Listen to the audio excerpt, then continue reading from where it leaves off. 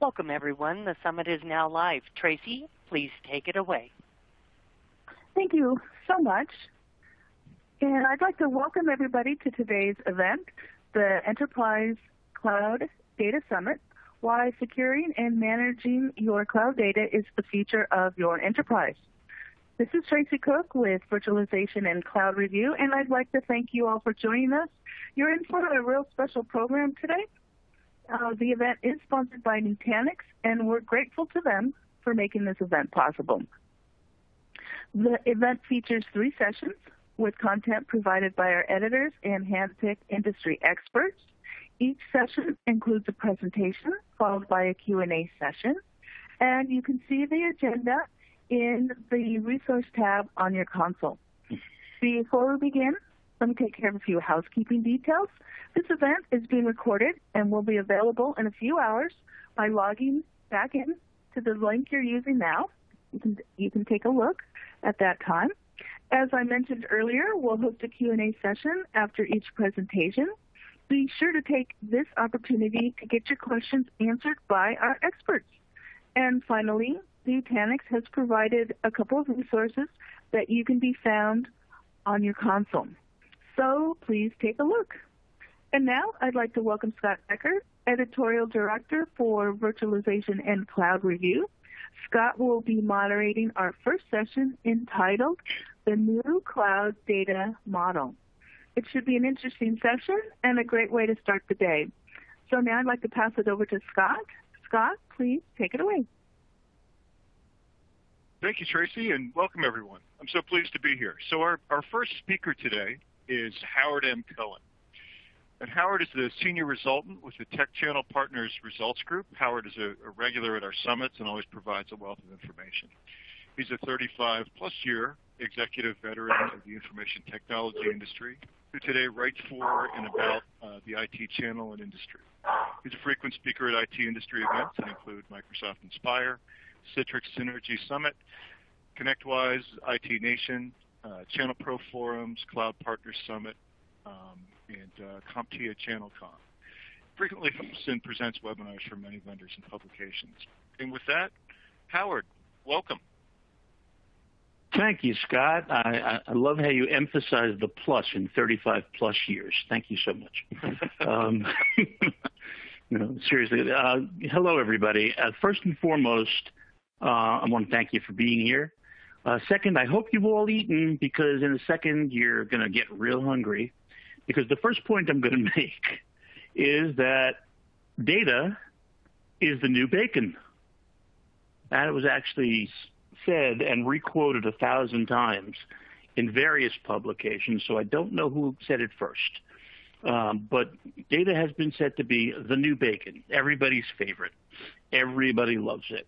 And other people have suggested that data is the new oil. Very, very valuable. Everybody wants it. Everybody needs it. No matter what you compare it to, data is clearly the new most valuable asset any company owns. Without your data, you really can't do business in today's market. And we'll be exploring a bit of that and how we manage it in the course of this session. Most people, up until recently, a couple of years ago, kept all their data in their data center. Over the past few years, many, maybe even most, have moved their data to the cloud. Looks easy, right? It's not. The one mistake people have made consistently is to think it's easy to move your data from on-prem to the cloud. It's not impossible. It's not difficult. It just requires that you approach it with a plan. First of all, the data may have to be optimized for use in the cloud. You may have to recode certain applications, or at least adapt them to be working in a cloud environment with cloud software. It's different. And so you need to assess your data assets, assess your workflows, assess your workloads, and move it carefully. Once you've moved it, you have to assure availability. You have to assure that everybody can reach it. That's one of the reasons you put it in the cloud, so that everybody could reach it easily. You need to make sure it's secure, and most people think that's much harder in the cloud, and it's not. So we'll explore that a bit today too. And you have to assure data integrity. That is to say, you can't lose the data. If a drive goes down, it can't take data with it. If a hacker invades you, they can't get away with your data. You have to protect it, and you have to be able to restore it if something goes wrong. So we'll talk about data recovery, disaster recovery in the course of this session. I'd like to introduce you to a happy user. Why is she happy? She's happy because she just finished a project, and she has sent off an email to her client telling them, here's the document that I needed to finish for you. It's here. I know you needed it this morning, so here it is on time. And that makes her so cheerful, so happy, that she decides, oh, I'm going to go out shopping at Whole Foods. Okay, so she goes shopping. While she's exploring the bulk storage, just a little data joke there, an email comes in. And she gets it on her smartphone, which she always has this guy walking around with her to carry for her. Unfortunately, the smartphone message is that, well, thank you for your email this morning, but there was no attachment. We don't know what to do. And here she is, about an hour's drive from home at Whole Foods. They needed it 2 hours ago. She can't keep them waiting. Luckily, she has the cloud, and that's where all her data is. So what does she do? From Whole Foods, she sends a request to the cloud to send that document to her client. That's it. Simple. He gets the document. As you can see, he's cheerful, and everything continues along swimmingly. The fact of the matter is, it didn't have to happen from her smartphone. It could have happened from a laptop, a tablet, her wristwatch. Data in the cloud is accessible to all of these devices, as well as the billions upon billions of devices in the cloud, in the Internet of Things. So all of these things share data, move data around on a regular basis between them. This is all very, very good. Now, they didn't have to be at Whole Foods either. They might have been in a hotel room of working. They might have been at an airport waiting for a flight. They might have been in a classroom taking a class. They might have been on the beach. And they could have been anywhere. Literally anywhere. Wherever you go, you should be able to reach your data from wherever that is. Some of the advantages, well, the big one is autosync or replication. The fact that the data that is in the cloud can also be resident on your device locally. And whenever you make a change on your device, it automatically replicates to the cloud. So you always have a current copy in the cloud, which means that when you put it up there on one device and get it back from there on another device, it's the current copy. And that is what has made all of this possible. All files are available to all devices, and I should have added at any time. Fantastic.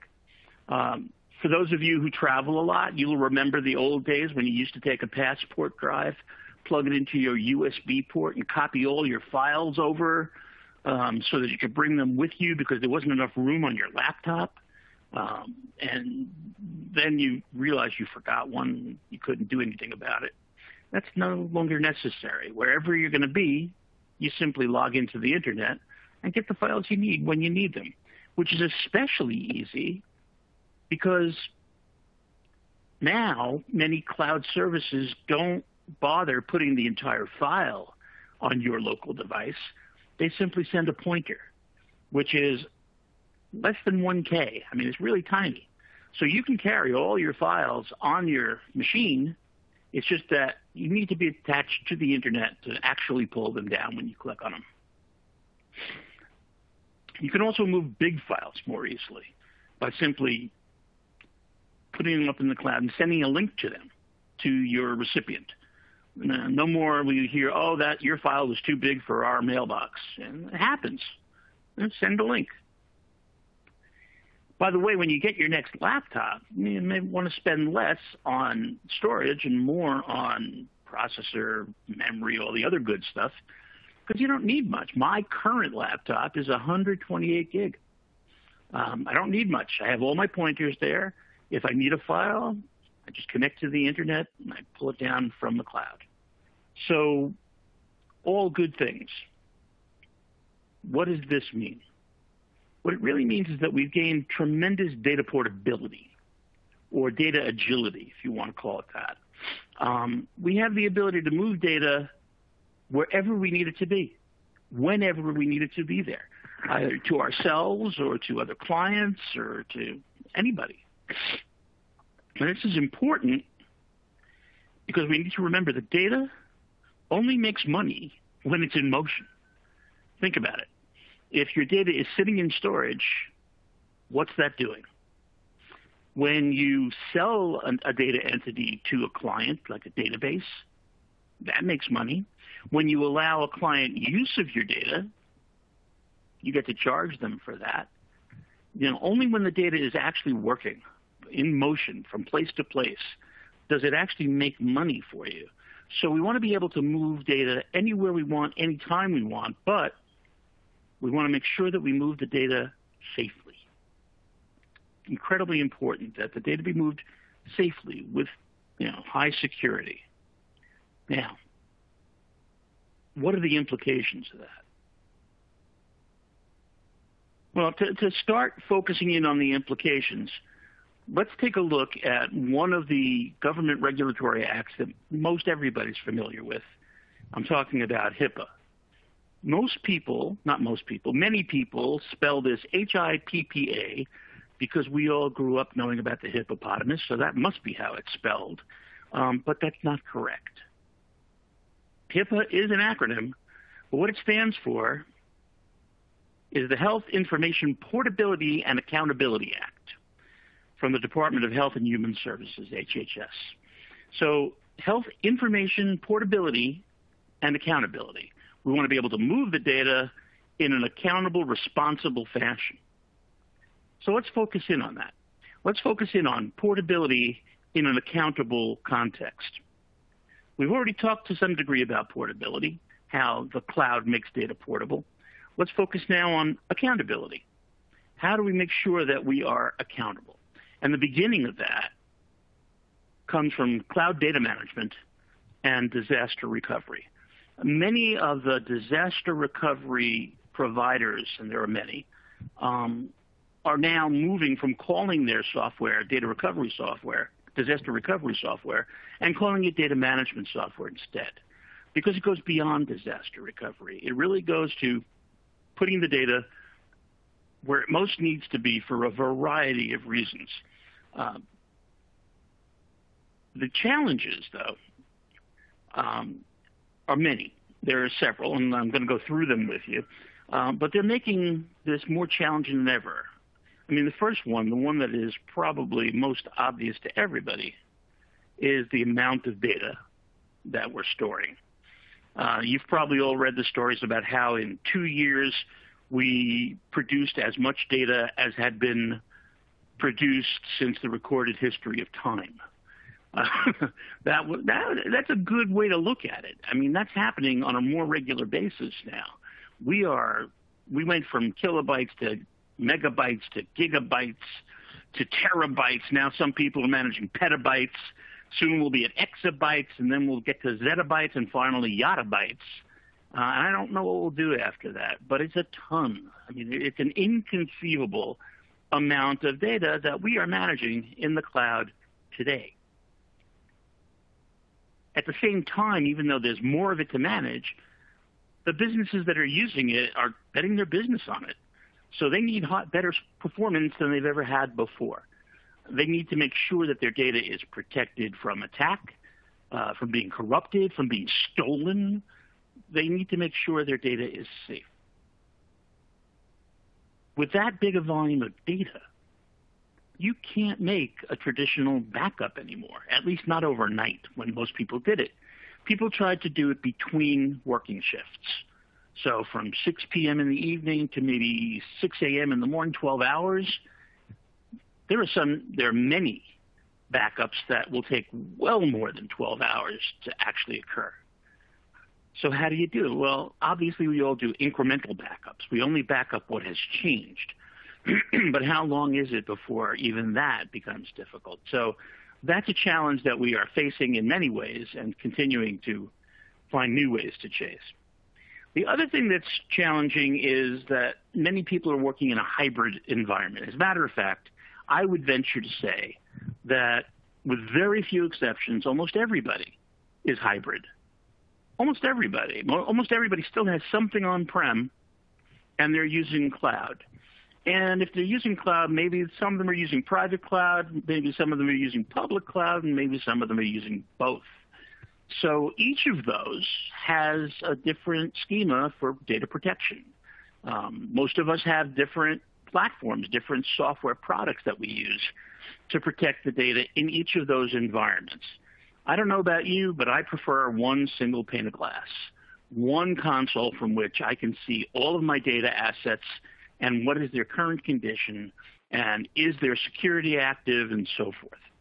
So the fact that it's hybrid mixes it up a bit, makes it confusing and difficult for IT managers, especially storage managers, to manage.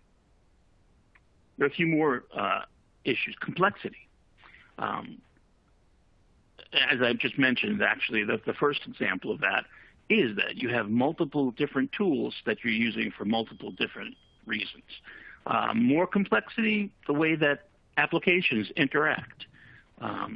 You never know how they're going to behave with each other because they all have different protocols. They all have different ways of securing their data centers.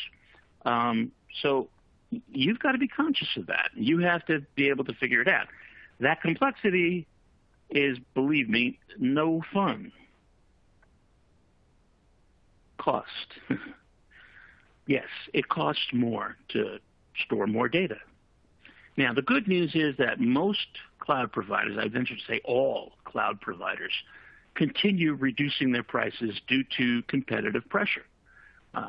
There are more than one big one. There are 5 or 6 really big cloud providers, and they're constantly competing with each other, and you're the beneficiary because your cost comes down. But lower cost with higher volume, your actual spend may very well increase, and that's something you need to be concerned about.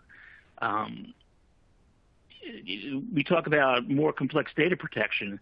Yeah, more and more people are assigning it to the cloud, but there's still a major proportion of people who just don't trust security to anywhere but their own control. And so they're buying all kinds of sophisticated hardware and software. And again, very costly. Another issue, and you've probably all got people who do this, proliferating copies. Whenever anybody does anything with a data file, they feel the need to make a copy. Maybe a version change and then they don't want to use versioning. Maybe they made an edit and they want to keep what they had. There's only one edit. It's not even a new version. There's various reasons people do that. But what you end up having is tons of – anybody who's ever deduped and looked at the dedupe report, you know what I'm talking about. Users love to make copies. They feel safe when they make copies. So you get a proliferation. You've also got data backup solutions that are making snapshots and all kinds of temporary provisions. So you've got to really be careful of the useless copies that are sitting out there on your storage and how to get rid of them and protect yourself. The other thing that figures into this is the issue of regulatory compliance and data governance. Now, this is not necessarily something you manage digitally on your network This may be the management of people and the things they do. We'll get a little bit more into that shortly. But being compliant with regulations is a challenge. Observing your own data governance rules and making sure everybody else does is a challenge.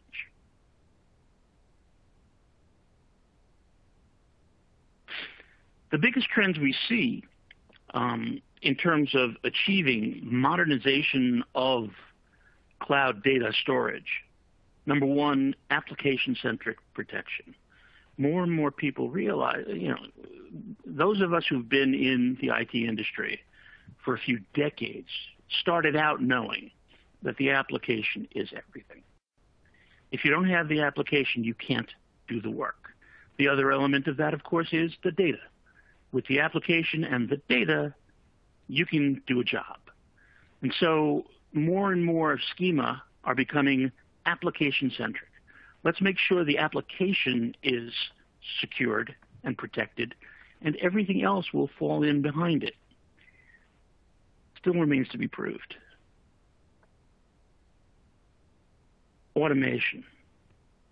Anybody and everybody who is growing a data center is implementing more and more automation to do it. Automation is the only way to make many things faster, to bring down the level of errors, because people may make mistakes. Machines tend not to. So automation has become more and more important. And there are things that now have to happen, as Bill Gates would say, at the speed of thought. Really, it's artificial thought that he was talking about. But once again, a reminder, copy data management.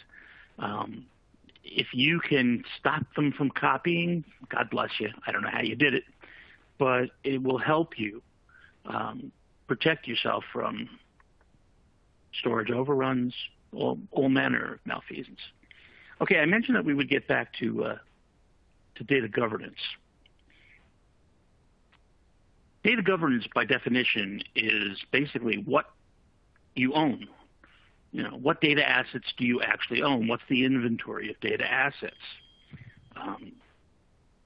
The tricky part is assigning a value to each of them so that you know the value of your data.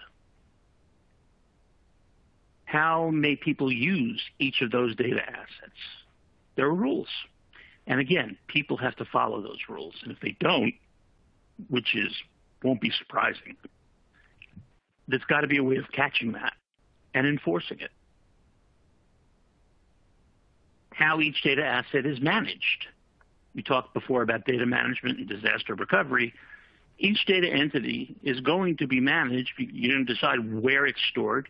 You're going to decide when it's backed up. You're going to decide how it's protected. It's not worth spending more on protecting a data asset than the data asset itself is worth. And in many cases, you choose to use a less expensive approach to certain data assets because if you lose them, you can rebuild them, or it's not that great a loss. This is a way of bringing your overall operating costs down, and so it becomes important.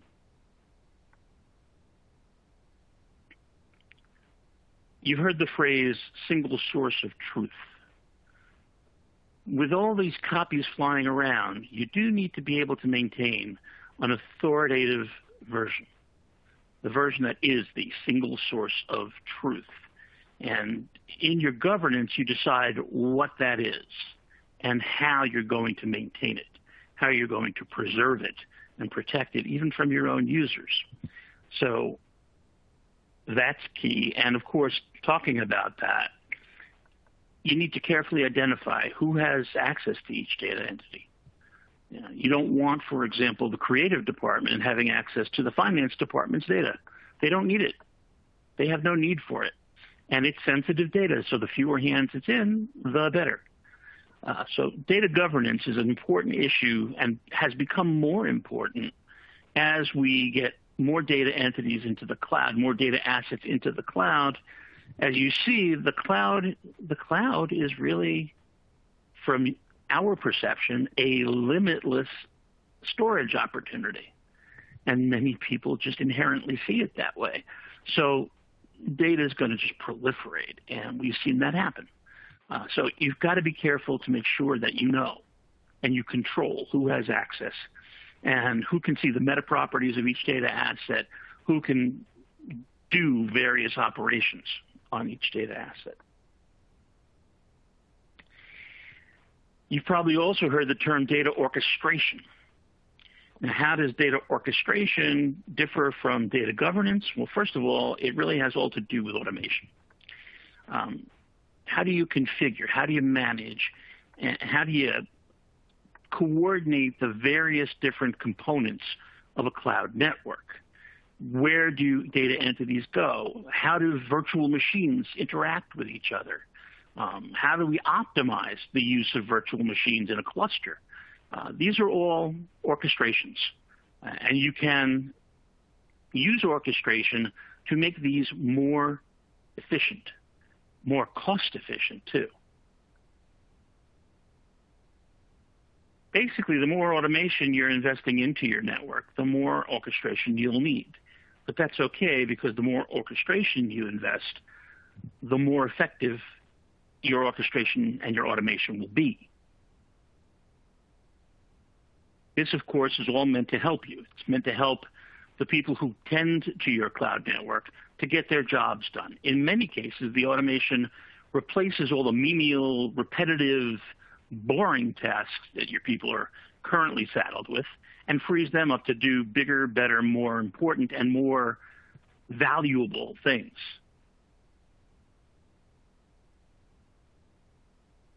My best advice is don't make automation an add-on. If you are beginning to build a cloud center, if you are beginning to build a cloud presence, start with automation. Start figuring out, as you talk about what you need to have in your environment, start also talking about how will we automate these processes? What software is available? What systems, what tools are available to us to automate these processes? And if you start with that from the beginning, you can then use more orchestration to have more of it work well together and free you up from those menial tasks that we talked about. Now, I'm sure when you heard that this was going to be about cloud data, the first phrase that popped into your mind was big data. Everybody thinks about big data. Big data is not a function so much of having larger storage availability. It's not a function of suddenly we just produced more data out of nowhere.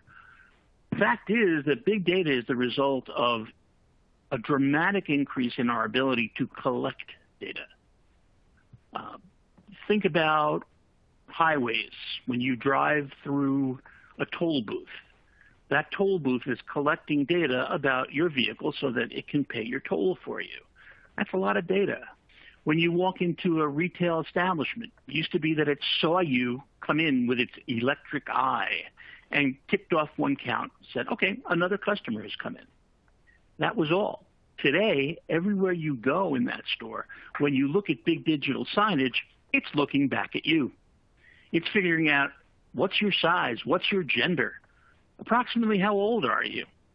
And then having that profile of you, it tracks you around the store to see what your traffic pattern is. This data, when you think about it, thousands of points of data per customer, thousands upon thousands of customers per day, every day, every week, every month of the year. That's a ton of data. And again, it's born of the fact that we can collect it so quickly and so easily. For example, somebody somewhere is at this very instant collecting data about each of you because you have a cell phone in your pocket, a smartphone, and they can track you on that. It's very easy to track you on that. So you can be almost guaranteed that at any given moment in time, somebody connected to us, some piece of software sitting on your smartphone is collecting data about you. We collect a lot of data. When it comes to big data, there are 5 V's that help remind us of the considerations that we need to pay attention to. Volume is the first one. Let's keep the surprises. Volume is the first one, simply the how much data is being collected. No matter who your organization is, how much data are you collecting? This is, as it says here, the defining characteristic for big data. And by the way, I apologize for the word chart. I mean, the eye chart. It's a lot of data. But those of you who download the deck may want to refer to this information, so I kept it in for this purpose. Velocity. Now, velocity. What is the time between data collection and output? What does it have to be? That determines the velocity of the pipes along which it's going to travel. For example, when you're driving on a highway, the highway is collecting data about you. It's under the ground. Sensors are picking up that your car has passed over them. And that's why they can put signs up over the highway that say that the time to your next exit is 5 minutes, or a further exit is 23 minutes. You're better off taking this throughway as opposed to that throughway. They can compare. Now, they can do that instantaneously, real time, which means the data pipes they're using must be massive, very fast. On the other hand, there are other environments in which you can collect the data as you will, and as it says here, pile it up, and then later on, collate it, analyze it, derive some valuable information from it, and move on. Velocity is an issue. Today, we're seeing more and more variety, more and more different data types. Video completely revolutionized the ways in which we move data. When video became very clearly a data type that there was going to be a lot of, the protocol RSVP, reservation protocol, allowed networks to prioritize video over other data types. We're going to see more of that. We're going to see more controllability of which data types get priority, which ones are allowed through first, which ones are throttled down. And the other variety, and this is a straightforward thing that we've all got to be concerned about. Most everybody is pretty familiar and comfortable with structured data. What is structured data? It's data in a table. Okay? If you think about your spreadsheet, you have rows and columns. The columns represent the fields of the data. The rows represent the records, each individual record. So that's very structured. That's very easy to understand, and it's very easy to manage. Today, however, we have a lot of unstructured data. Social media, all by itself, generates more unstructured data than you can imagine. Not everything is digital. Not everything is on and off, 0 and 1. So we need to deal with that unstructured data. And fortunately, we have seen the rise of artificial intelligence, machine learning, deep learning, and other techniques that help us to manage that unstructured data. But we have to contend with it for what it is. And then there's veracity, especially in an environment where cybercrime is so prevalent. We have to be able to prove that the data is unharmed, unfettered, unmessed with, not corrupted. This is critical. And it's critical because the output of damaged data is damaged. It's not valid. And that's useless. So we must protect the veracity, and we must be constantly checking, and automation is clearly the key to that. Now, you notice that the slide is filled, and there are 4 V's up there. What's the 5th V?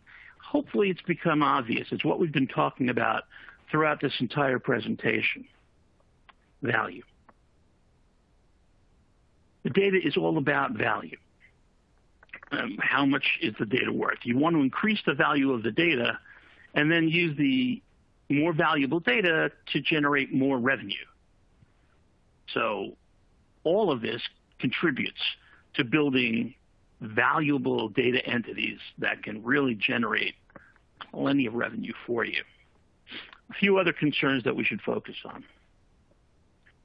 Data sovereignty. What is that? The fact is, especially with major cloud providers that have data centers around the world, it may be that your data ends up getting stored in another country. I happen to know that my email data is stored in Kazakhstan. Why I know that, I don't remember. But I did check that once, and I found that out. There may be countries whose laws prohibit you from using data in certain ways that are absolutely okay here, or vice versa. They may allow you to use data in ways that the United States will never let you use your data. So you may be breaking the law completely inadvertently. If you do break the law, it may be impossible for the U.S. government, for example, to subpoena your data from countries that they don't have a treaty with.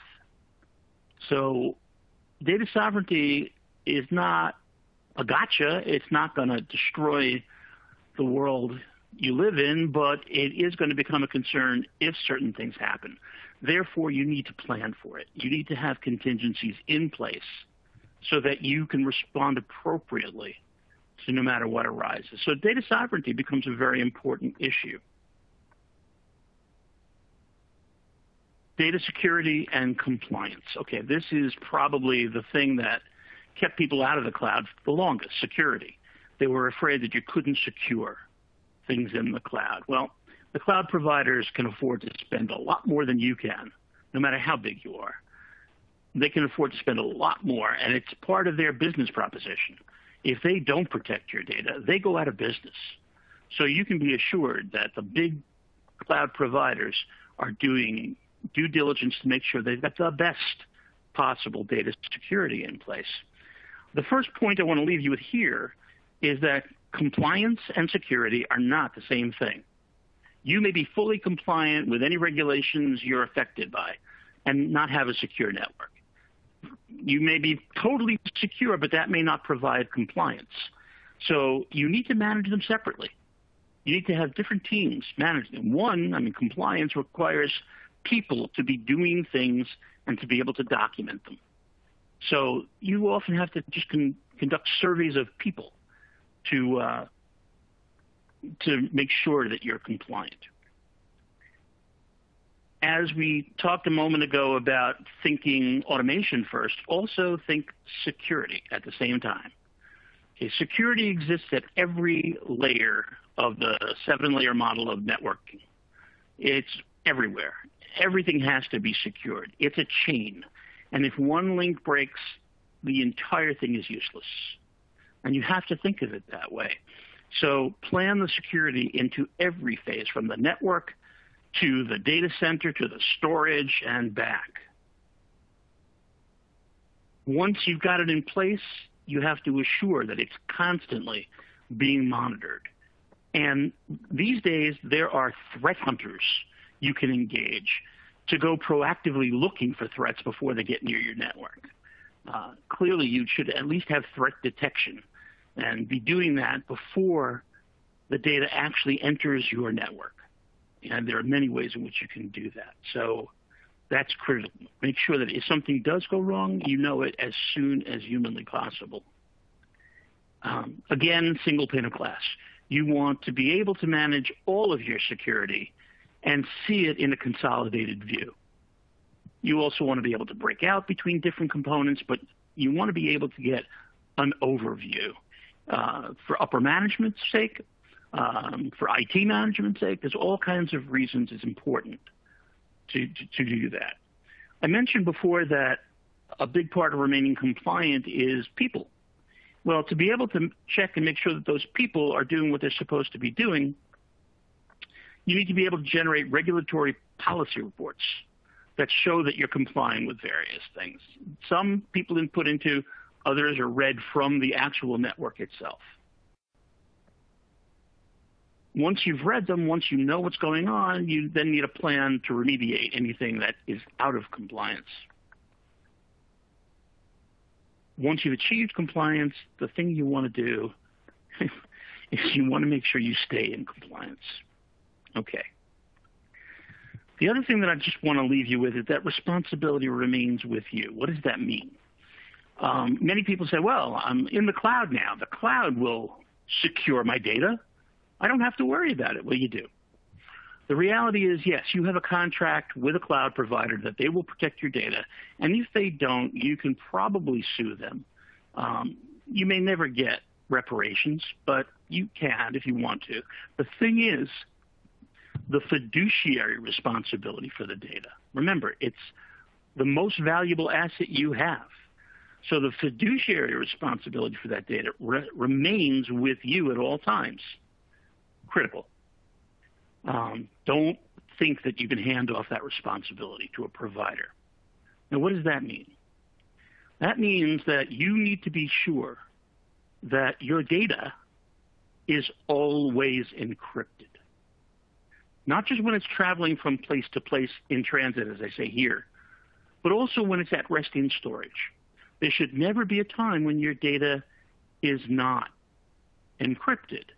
Now, obviously, in a multi-tenant world where there's plenty of different companies sharing the same cloud server, sharing individual VMs in a cloud server, everybody worries about their data leaking to other cloud servers in the same physical server.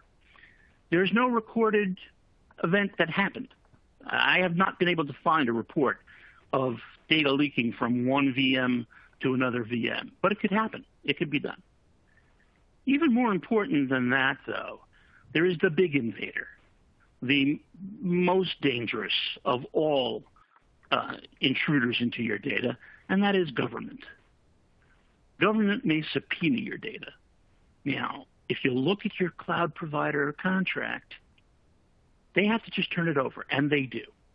Every cloud provider will turn your data over without question and without notifying you. But if you have your data encrypted and your provider does not have the key because they don't need it, the government has to come to you to subpoena the key. You have to surrender it, but at least now you know and you can take whatever legal action is possible to defend yourself. So very critical. We're running really short on time, so I'm going to breeze quickly through software-defined storage. Basically, software-defined storage happened when they took the intelligence back out of the storage devices. Way back in the beginning of popular personal computing, they decided that it was a good idea to put all the intelligence that manages the storage into the device that houses the storage. The problem with that is it was hard to update, because every update required a firmware update, and firmware updates are notoriously picky. How many of you have never uttered words you wouldn't say in front of your mother when conducting a firmware update? It's just consistently troublesome. Then they decided, let's take it back out. Let's run it on a commodity computer and just be able to update it and change it, modify it, configure it whenever we want to on a console. It's really simple. Software updating became easy. And so now you had much more flexibility with where everything was, how everything traveled. You could make changes on the fly if you needed to. The good news is that eliminated proprietary hardware, or change the word proprietary out, tough, for expensive. No more expensive hardware. Just use commodity storage. Keep your costs down. In other words, factory defined nothing. Okay? Factory wasn't calling the shots. You are. You've got the software. You've got the hardware. They're completely separate issues. You control it all. This gives you the agility to distribute your data across your network and distribute it in multiple replicates so that you can protect it. Most software-defined storage environments provide at least 3 copies of all data. Fantastic. you could lose 3 data centers and still be able to recover your data. This is much more resilient than just having everything in one monolithic box. It's also ideal support for today's microservices in containers. If we had time, I would explain that in much greater depth, but it is the new way that programming is done. It is insanely resilient because if any particular process has a problem, it just gets reinstantiated and marches on. So very powerful software. Born for the cloud, software-defined storage, born for the cloud. Another piece of the future is AI. And basically, it helps you monitor and manage your cloud data. It's actually part of the automation in many cases. It accelerates and improves analytics. It does the analytics for you, generates them far faster than you possibly could. It also automates other cloud functionality. So AI will be your friend when it comes to making a bigger, better cloud presence and capability. And again, it replaces manual operations. You no longer have to configure your storage. You no longer have to perform updates to either the storage or your compute or network or whatever the updates are. It can be taken care of for you. And best of all, it augments everything by performing those routine or repetitive tasks and taking you out of that business. All that you've heard of today are loosely coupled issues. Event-driven architecture, the way that things interact with each other so that no one is dependent upon another. If one breaks down, the others can keep on working. And an event happening in one can be detected by another, and that can cue activity. You no longer need people pushing buttons. The machines themselves will be able to fire off all the things that need to happen. I mentioned microservices and containers. Each process is not crucial to the overall operation of the application. The application can keep on running happily even if something does go wrong.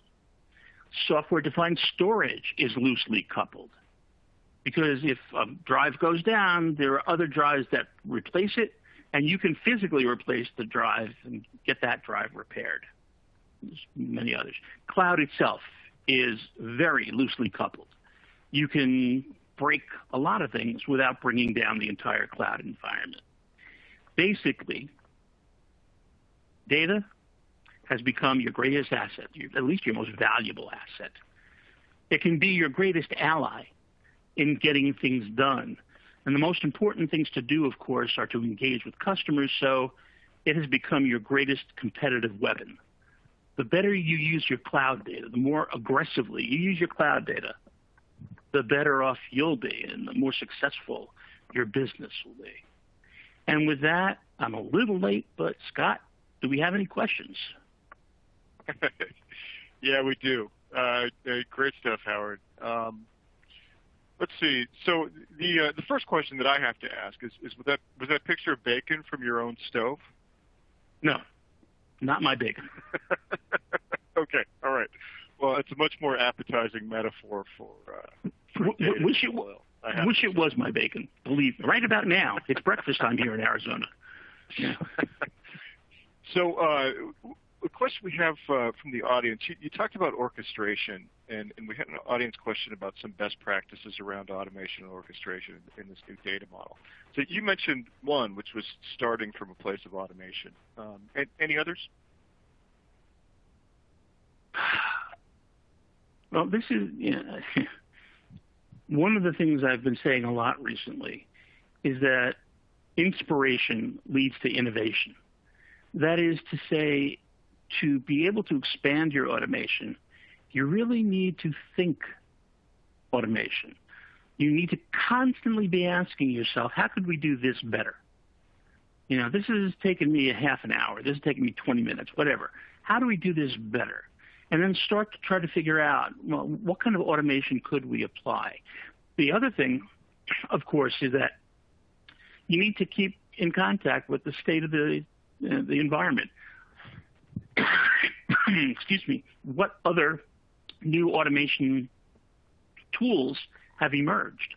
Because those also will fire off your imagination and result in great innovation. automation doesn't happen by itself. People have to think of it. Okay. We have another audience question. What are some of the best practices for managing new data? And I think that means, or I'm interpreting that to mean like incoming data or data created sort of in this cloud era, as opposed to maybe data that you already had on premises that you're moving to the cloud. So when you've got that clean slate on data created with the idea of cloud storage first, what are some best practices there? The first word that springs to mind is validation. So many data centers skip this step. They just take in the data, put it into storage, and they'll deal with it later. They'll process it later.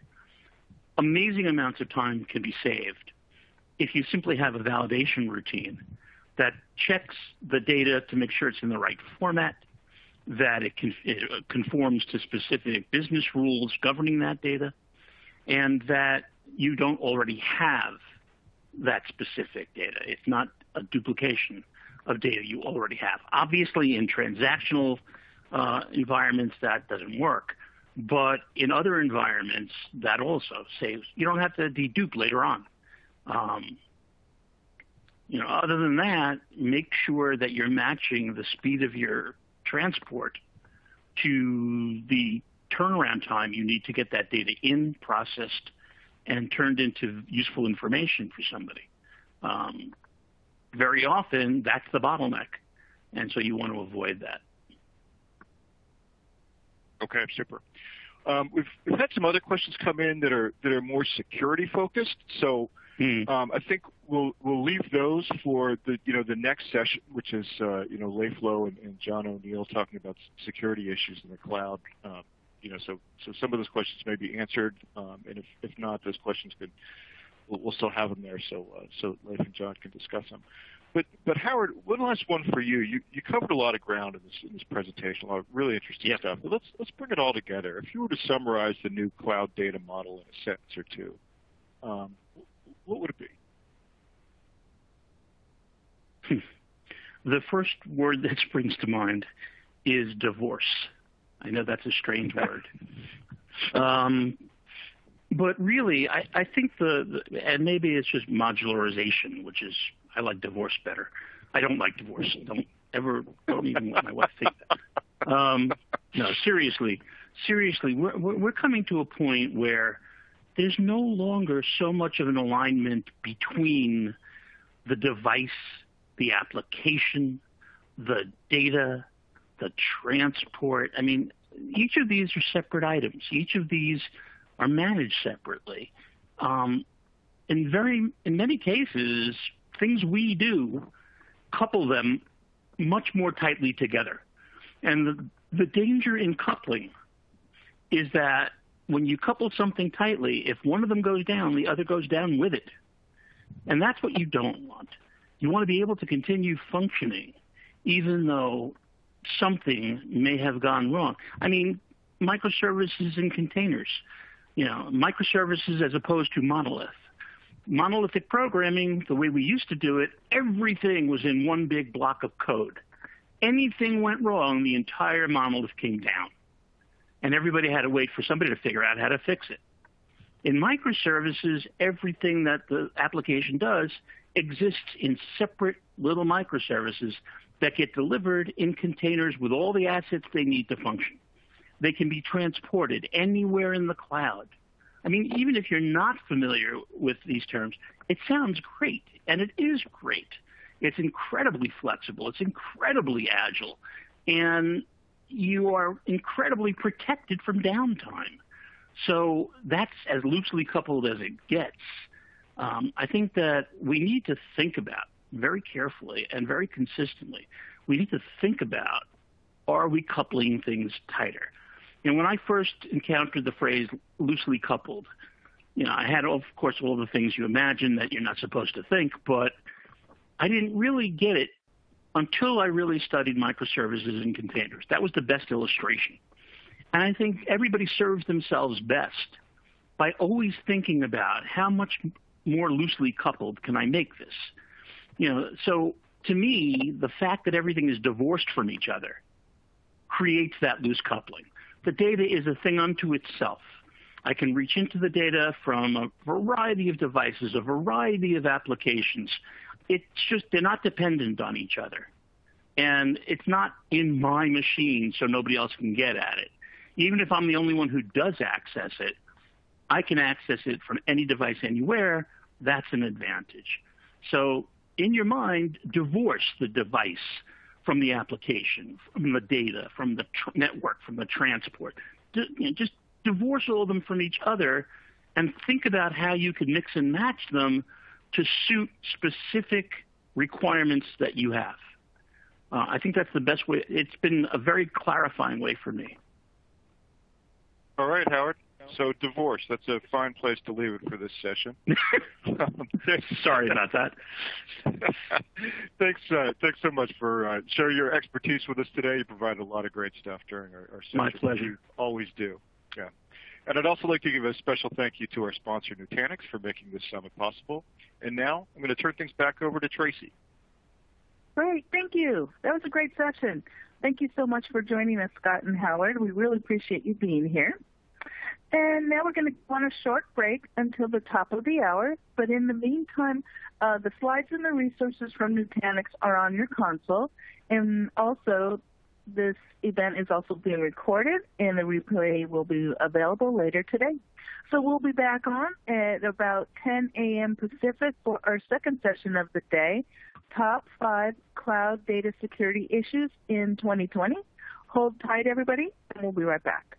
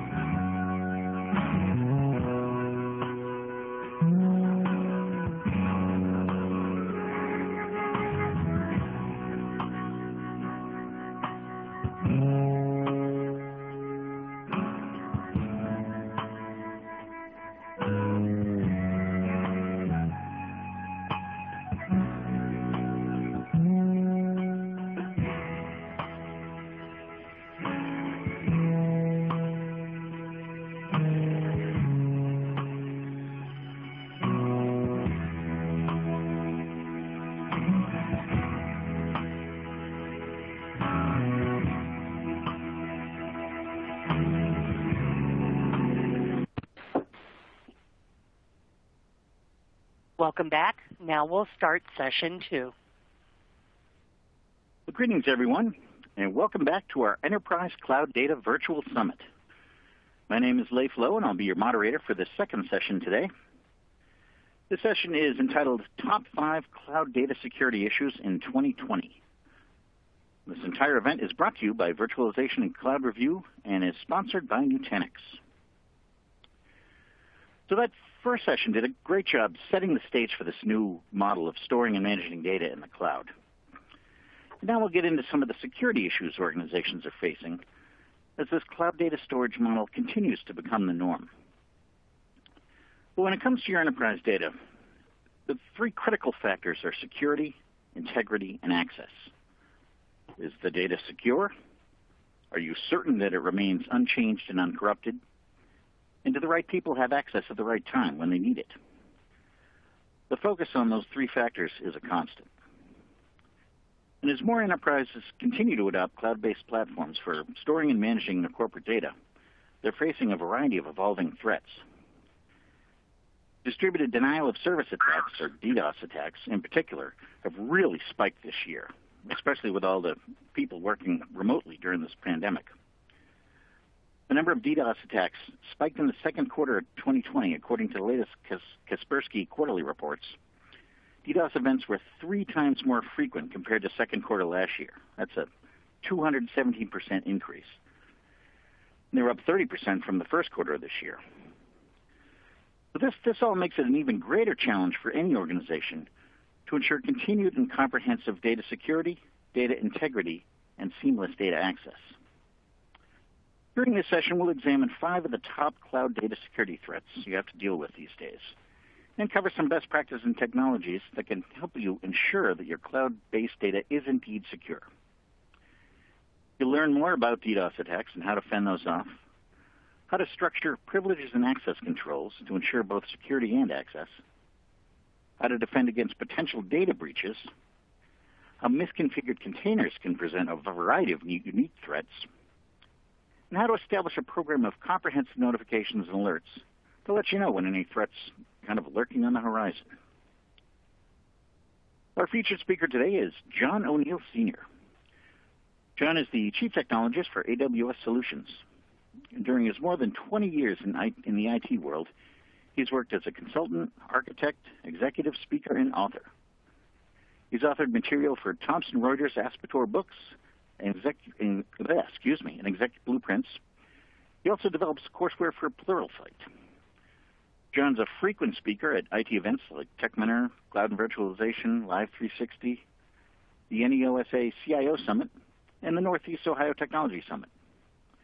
He's been honored as a multi-year Microsoft MVP and has also received NEOSA's CIO of the Year award. I'd also like to point out that John is also a PADI-certified IDC staff scuba diving instructor. Well, glad to have you back, John. It's always a pleasure to chat with you. Wonderful to be here, Leif. Thank you very much. I love when we get a chance to dive into topics together. Indeed, dive. There's the diving metaphor again. All right, now before we dive into the material here, just want to remind you of a few housekeeping items.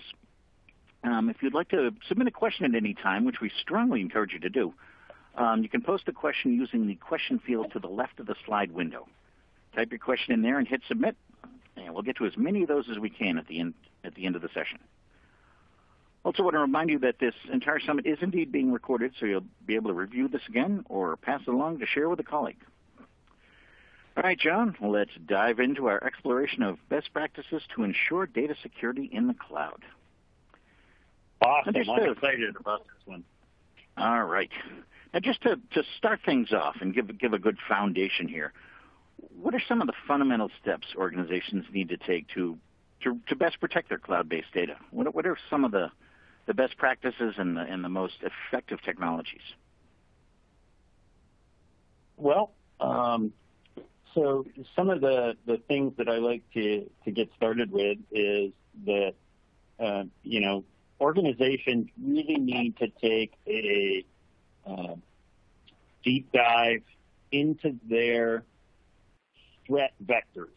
So the angles or the routes that attacks come in against them.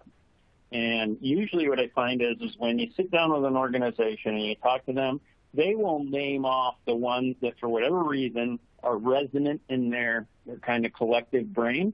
And they won't think about the others until really you kind of slow them down on that. And the reason I say resonate in their brain is because you go into a different organization and you put in a group of the IT folks and the business leaders and those guys, and, they'll come up with different answers.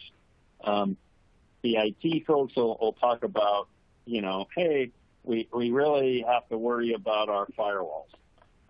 We really have to worry about, remote workers. We have to do this. And the business folks will say, well, we have to worry about the business, so remote workers is something we need in the pandemic era, unlike any time before. And, the marketing folks are, hey, we got to keep business coming in new ways for survival purposes and all these different things. And it really will change based on the organization and what its needs are and what its IT resources are. There's a lot of IT departments within organizations that no longer handle their security design in-house, right? So they outsource that. So they really don't understand the evolution of technology, right? Today's firewall versus a 10-year-old firewall. Right. Today's cloud resources versus yesterday's, even a couple years ago, cloud resources. The number of protections that are available in AWS and Azure right now are, 100 times what they were even just those couple years ago. So keeping up with those things and understanding those technologies and how they can be used to cut off those attack vectors is key to any modern prevention strategy. Mm-hmm. Okay. Yeah, it's certainly, the whole concept of data security has always been, as you're talking about different priorities for the business and the IT, it's kind of always been a balance, business wanting more access and IT and security wanting to lock things down a little stronger. So, yeah, it's a tough balance to arrive at. Indeed. All right. Whoops. Wrong slide there. Now let's get into some of these top 5 security threats, and these aren't in any particular order, just the top 5 that are looming today. And as I mentioned in the intro, DDoS attacks, or distributed denial of service attacks, we've seen a huge increase in those this year. What, in your experience, John, what can organizations do to best defend against those types of attacks? So, one of the big pushes in my mind for DDoS attacks right now is that threat vector equation. So threat vectors are considerably different since the beginning of this year because every organization, almost every organization, has had to extend their operational network to include remote workers, and not just one or two, but in many organizations, it's thousands and tens of thousands. Microsoft issued a work from home order for all of Redmond. That's tens of thousands of employees. Huge. Yeah. And so now, whereas, you may have only supported a subset of them being an extension of the network, now you have these folks that are working full-time across VPNs, which make them an extension of your network, or through cloud resources and all those things. So that really opens up the vectors that a denial of service attack or a distributed denial of service attack can take. And so, a couple things that I wanted to mention on that is this gets into that kind of that first technology system question that you asked. So every organization has to rely on DNS, right? It's the phone book of the internet.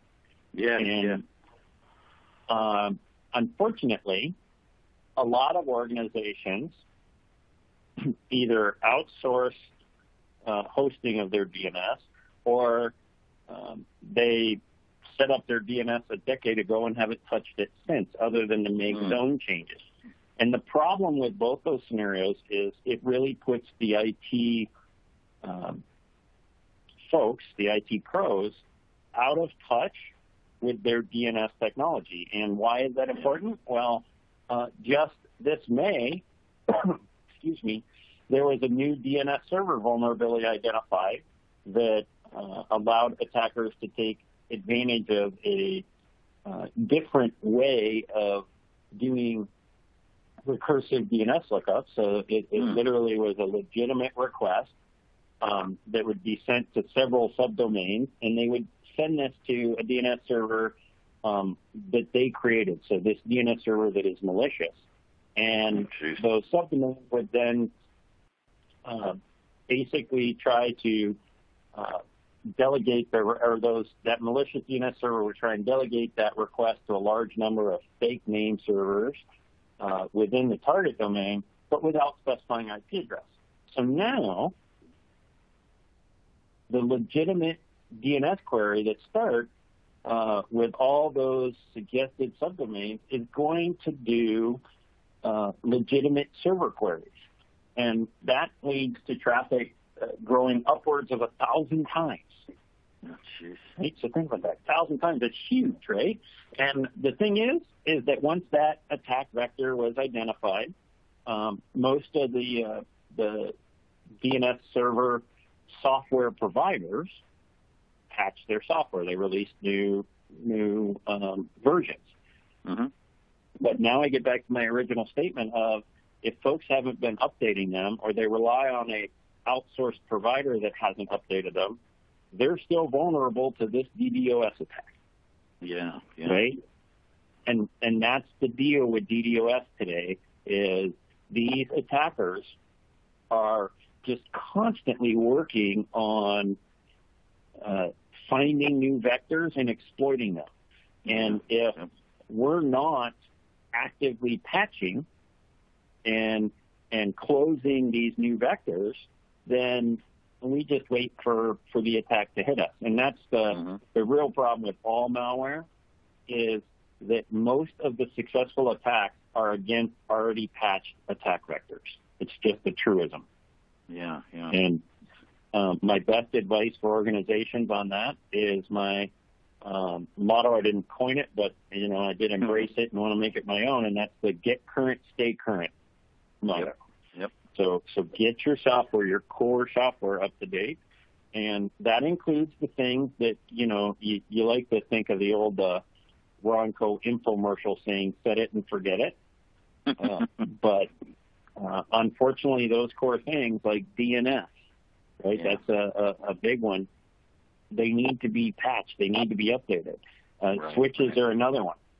I can't tell you how many organizations I go into where they have never updated the firmware running on their switches since they put it in. And half of them didn't even update it when they put it in, right? They unboxed it, plugged it in, called it a day. And that means that if I put that switch in 4 years ago, that switch is susceptible to every exploit that's been identified and patched in the last 4 years. That's a big number. Yeah, it is. Yeah. Well, the bad guys have certainly been busy.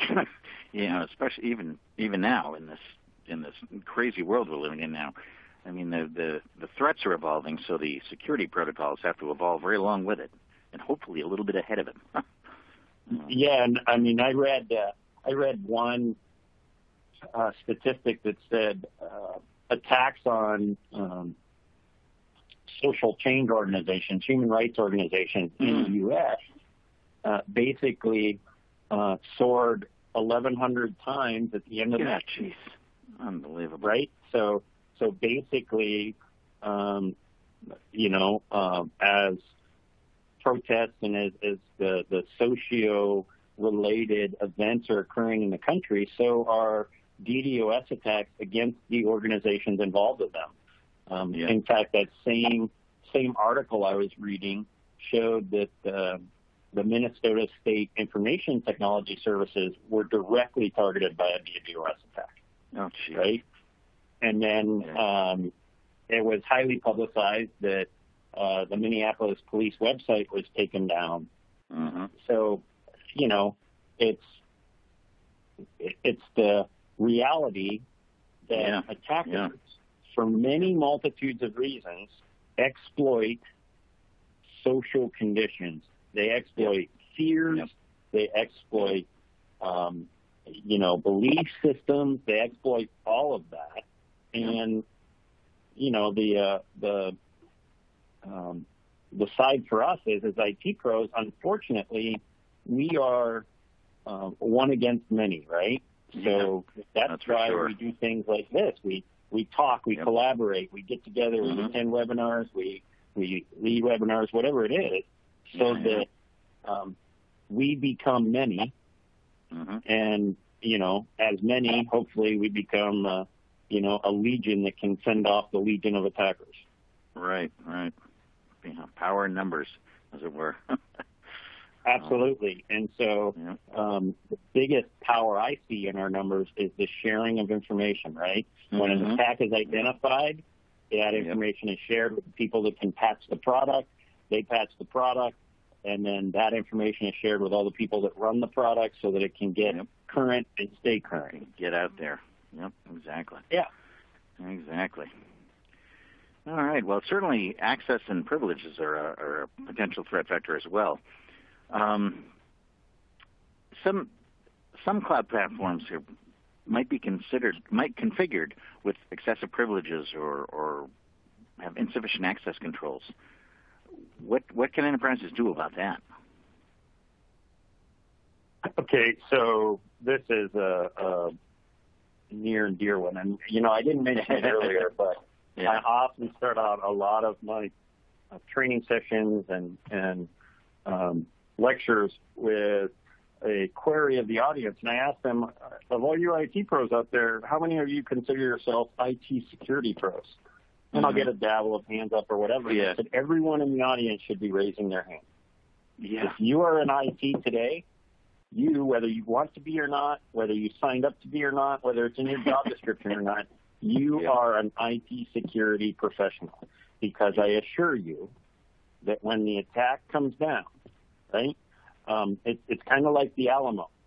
When the attack comes, anyone that can man a wall and holster a rifle, right, man, woman, child kind of thing, is going to be put on that wall. All hands on deck. So, exactly. And so it's kind of the same thing with IT, right? It doesn't matter whether we're the database person or a firewall person, the switch person, whatever, right? We are all going to be called to service to defend against attacks. And so privilege management is probably the biggest abuse I see of lack of defense, I guess you could say. So all of us coming together and not stepping up in certain areas, and the one where all of us IT pros don't seem to step up is in privilege management. One example I can tell you that is how many IT folks run on their computer with local admin rights so that they don't have to deal with UAC. Or how many IT pros still RDP into a server with domain admin creds to do something simple like restart a service, right? And it's just like the argument I've always had with software folks, and they really don't like me, but I started my career as a developer, so I do have a little bit of background, and they always want to say, oh, well, it needs admin rights. There is nothing for a single piece of software that needs admin rights, because when you say it needs admin rights, you're saying I need to be able to write to every registry key in the registry. I need to be able to access every file on the file system. And no single piece of software needs to do that, right? What you're really saying is, hey, I haven't taken the time or the effort to figure out exactly what I do need to touch, so let me touch everything, and we'll call it a day. Trust me not to do anything wrong. It's kind of like you hire a gardener, and they need access to the to the guest house, and the front gate.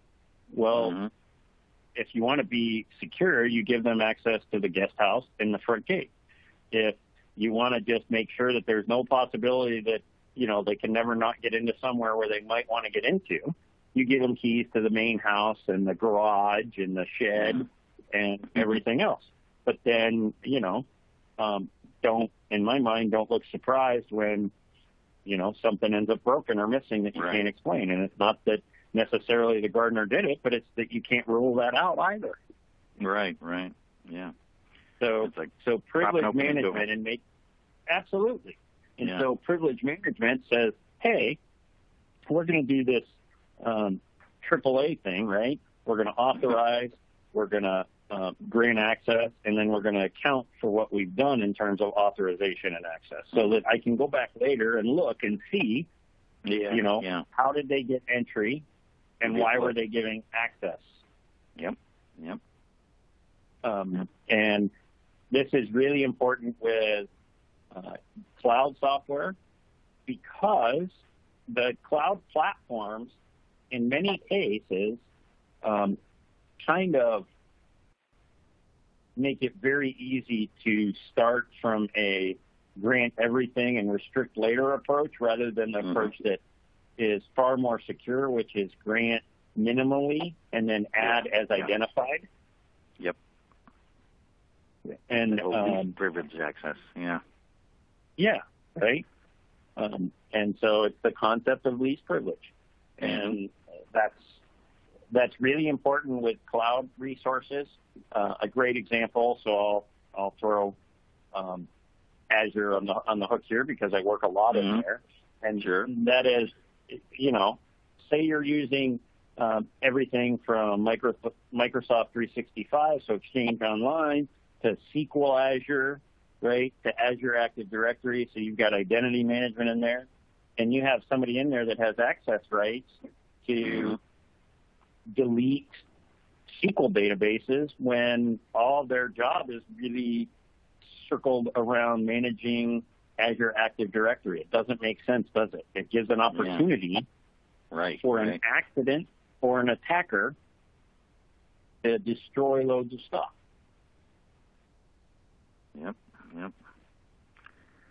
Yeah, I mean, if you examine just about any company's cloud data storage platforms, I'm sure they're all set up with excessive privileges, as opposed to not allowing enough access. They kind of err on the inappropriate side. Absolutely, and I mean, just in the last year, talking about Azure again, you get into Azure ATP, right? Advanced Threat Protection, and Azure Identity Protection, and these full-featured, large-scale cloud systems from Microsoft that are all just designed around exactly what we're talking about today, right? Cloud security. And absolutely. It isn't because they were bored or had money that they, had to get rid of because it was burning a hole in their collective pocket. It's because they know that all those resources that people are picking up in the cloud to enable remote working and to enable agility of their business and everything else are now becoming, loud targets for the attackers. Yep, for sure. And by loud target, I mean, it's always, for my entire career, there's always been somebody that said, oh, well, you don't see attacks against this program, but you see them against Windows. Look, when you own 90% of the market of anything, and an attacker wants to make a splash, they go for the shotgun blast, not the mile-long sniper shot. Yep, exactly. And the loud target is good. Yeah, you can't just base the number of attacks on whether something is highly secure or not. Obviously, it can be highly secure, and that can be a reason for the lower attacks. But you also have to factor in what a potential penetration would provide to the attacker, And, it's like here, I'll just show my age. Some people out there might remember a well-loved but not very largely deployed operating system called OS2. Mm-hmm. I remember that one. Okay, yeah. And so that one was not a highly attacked operating system in the early days, and it really had nothing to do with the fact that it was, light years ahead on security fronts or anything else. It had to do with the fact that it was a low-value target. It was a quiet target. Yep. That makes sense. So as, I basically just want everybody to get in their mind that even if they're only using a little bit of the cloud or whatever, that, the cloud is becoming a loud target because attackers know more and more organizations are moving towards it.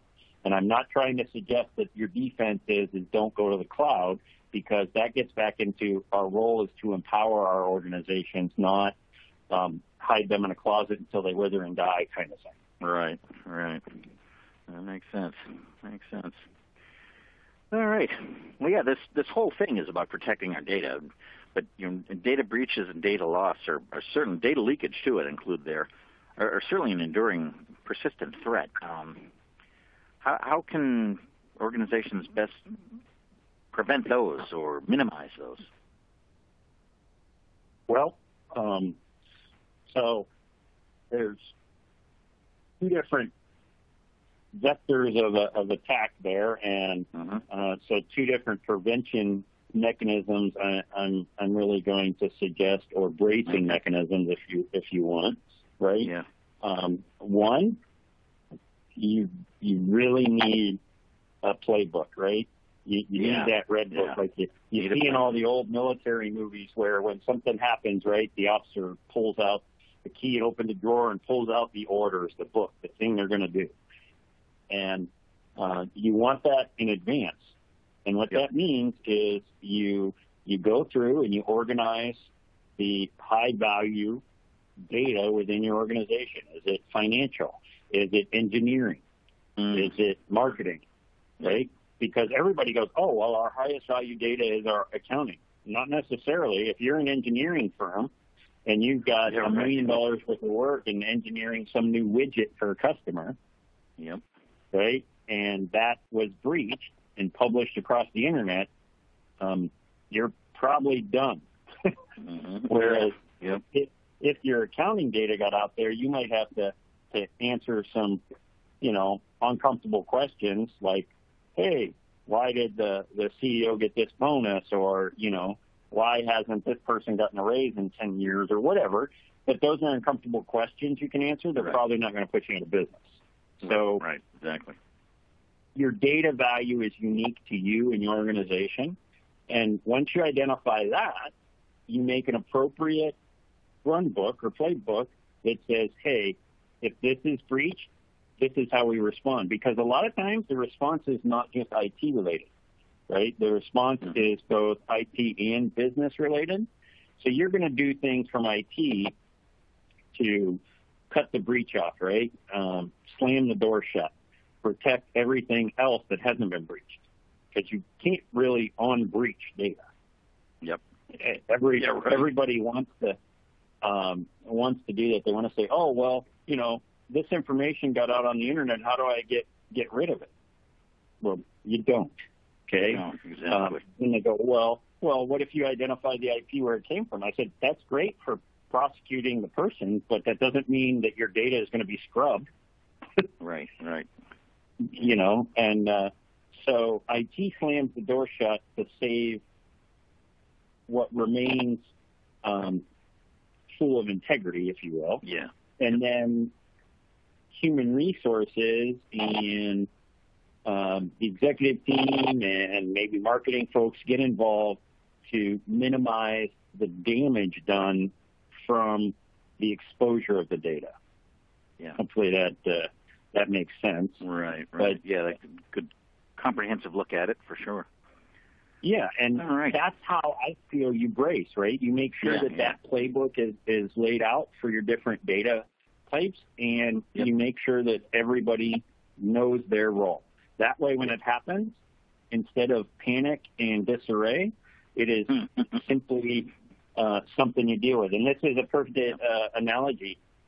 When I teach my dive students, right, and I teach any level of diving, but particularly when I'm preparing others to become instructors or preparing them to become rescue divers, one of the things I tell them is that the difference between an emergency and an event is knowledge, preparation. Yep.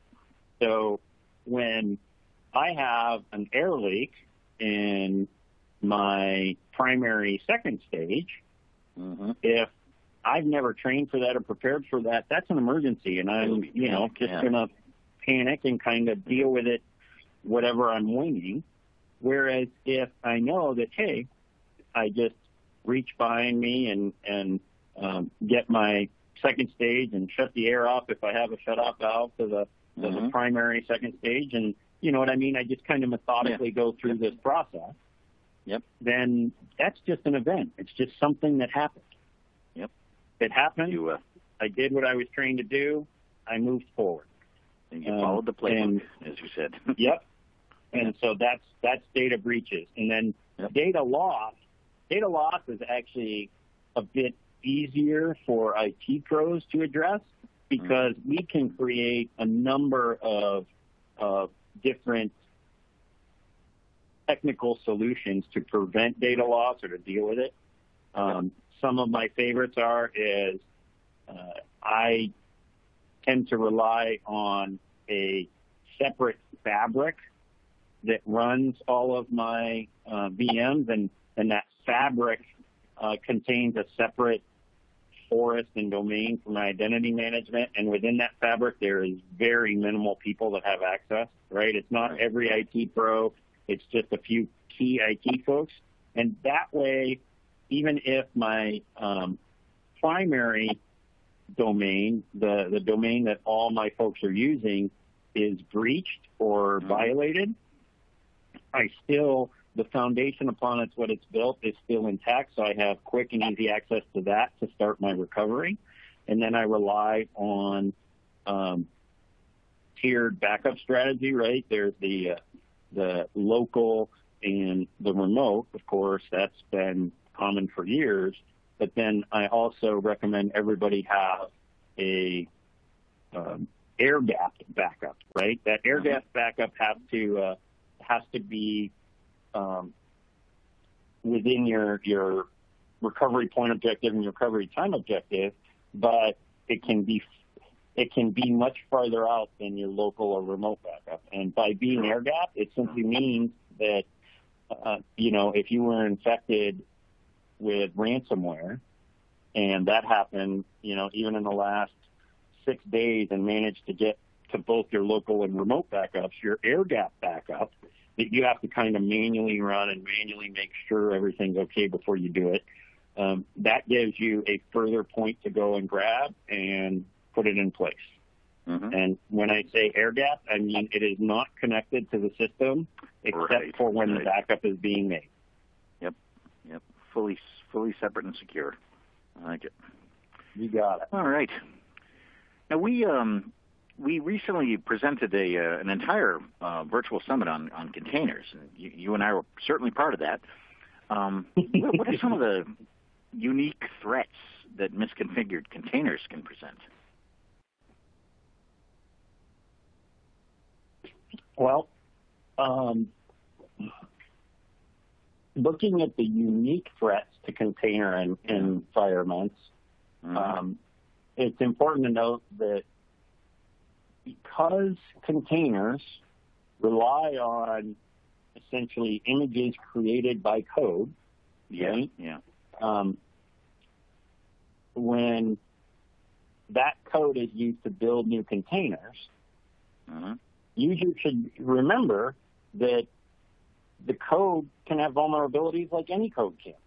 Yeah, that's true. So that's true. If again, if you're not getting current, staying current, if you're not making sure that it is patched, if you're just using, let's say you're using an image, a base image that you built 6 months ago, there could be many identified flaws in the code that built that image, and you're just perpetuating them, right? You're just keeping them going.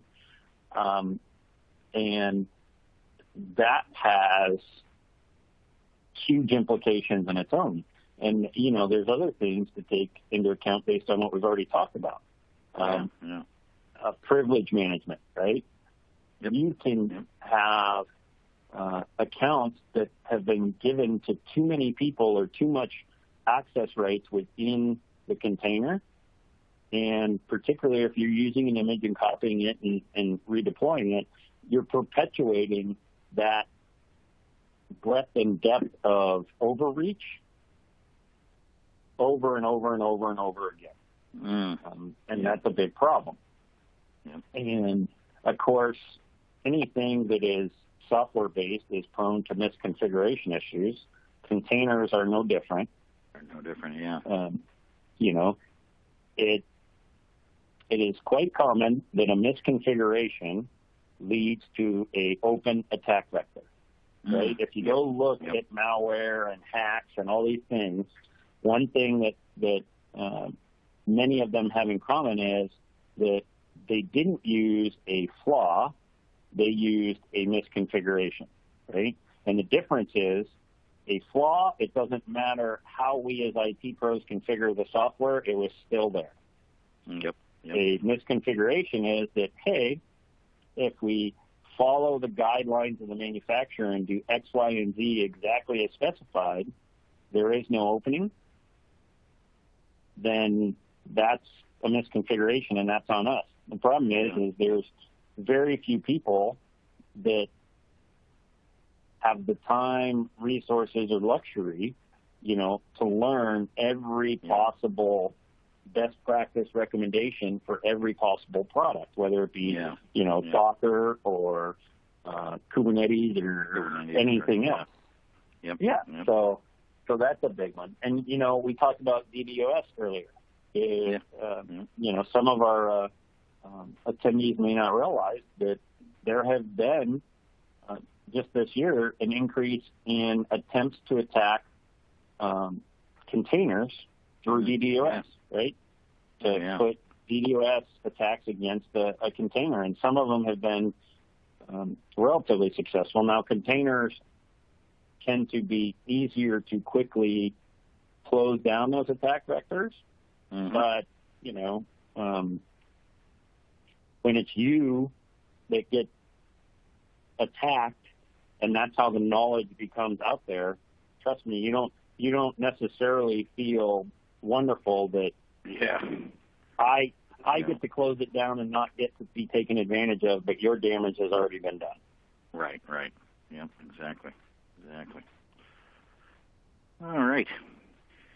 Well, certainly, when considering security and all this and how we're protecting things, receiving notifications and alerts are a critical part of it. You have to know what's going on. What sort of threats can kind of present themselves or be realized by missing out on comprehensive, timely notifications and alerts? So I kind of use a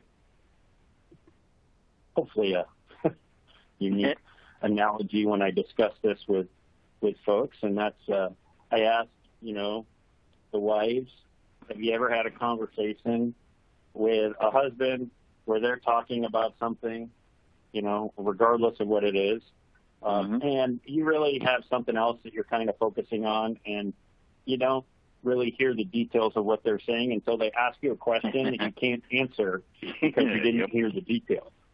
Right? And then your face turns red, and it's not so bad when it's a spouse because they'll forgive you, but maybe you're in the early dating stage, right? And as a husband, I know I've been guilty of doing it with my wife, right? And she takes quite a bit of glee in and pointing it out anytime she catches me doing it. Right. And so it's kind of the same thing.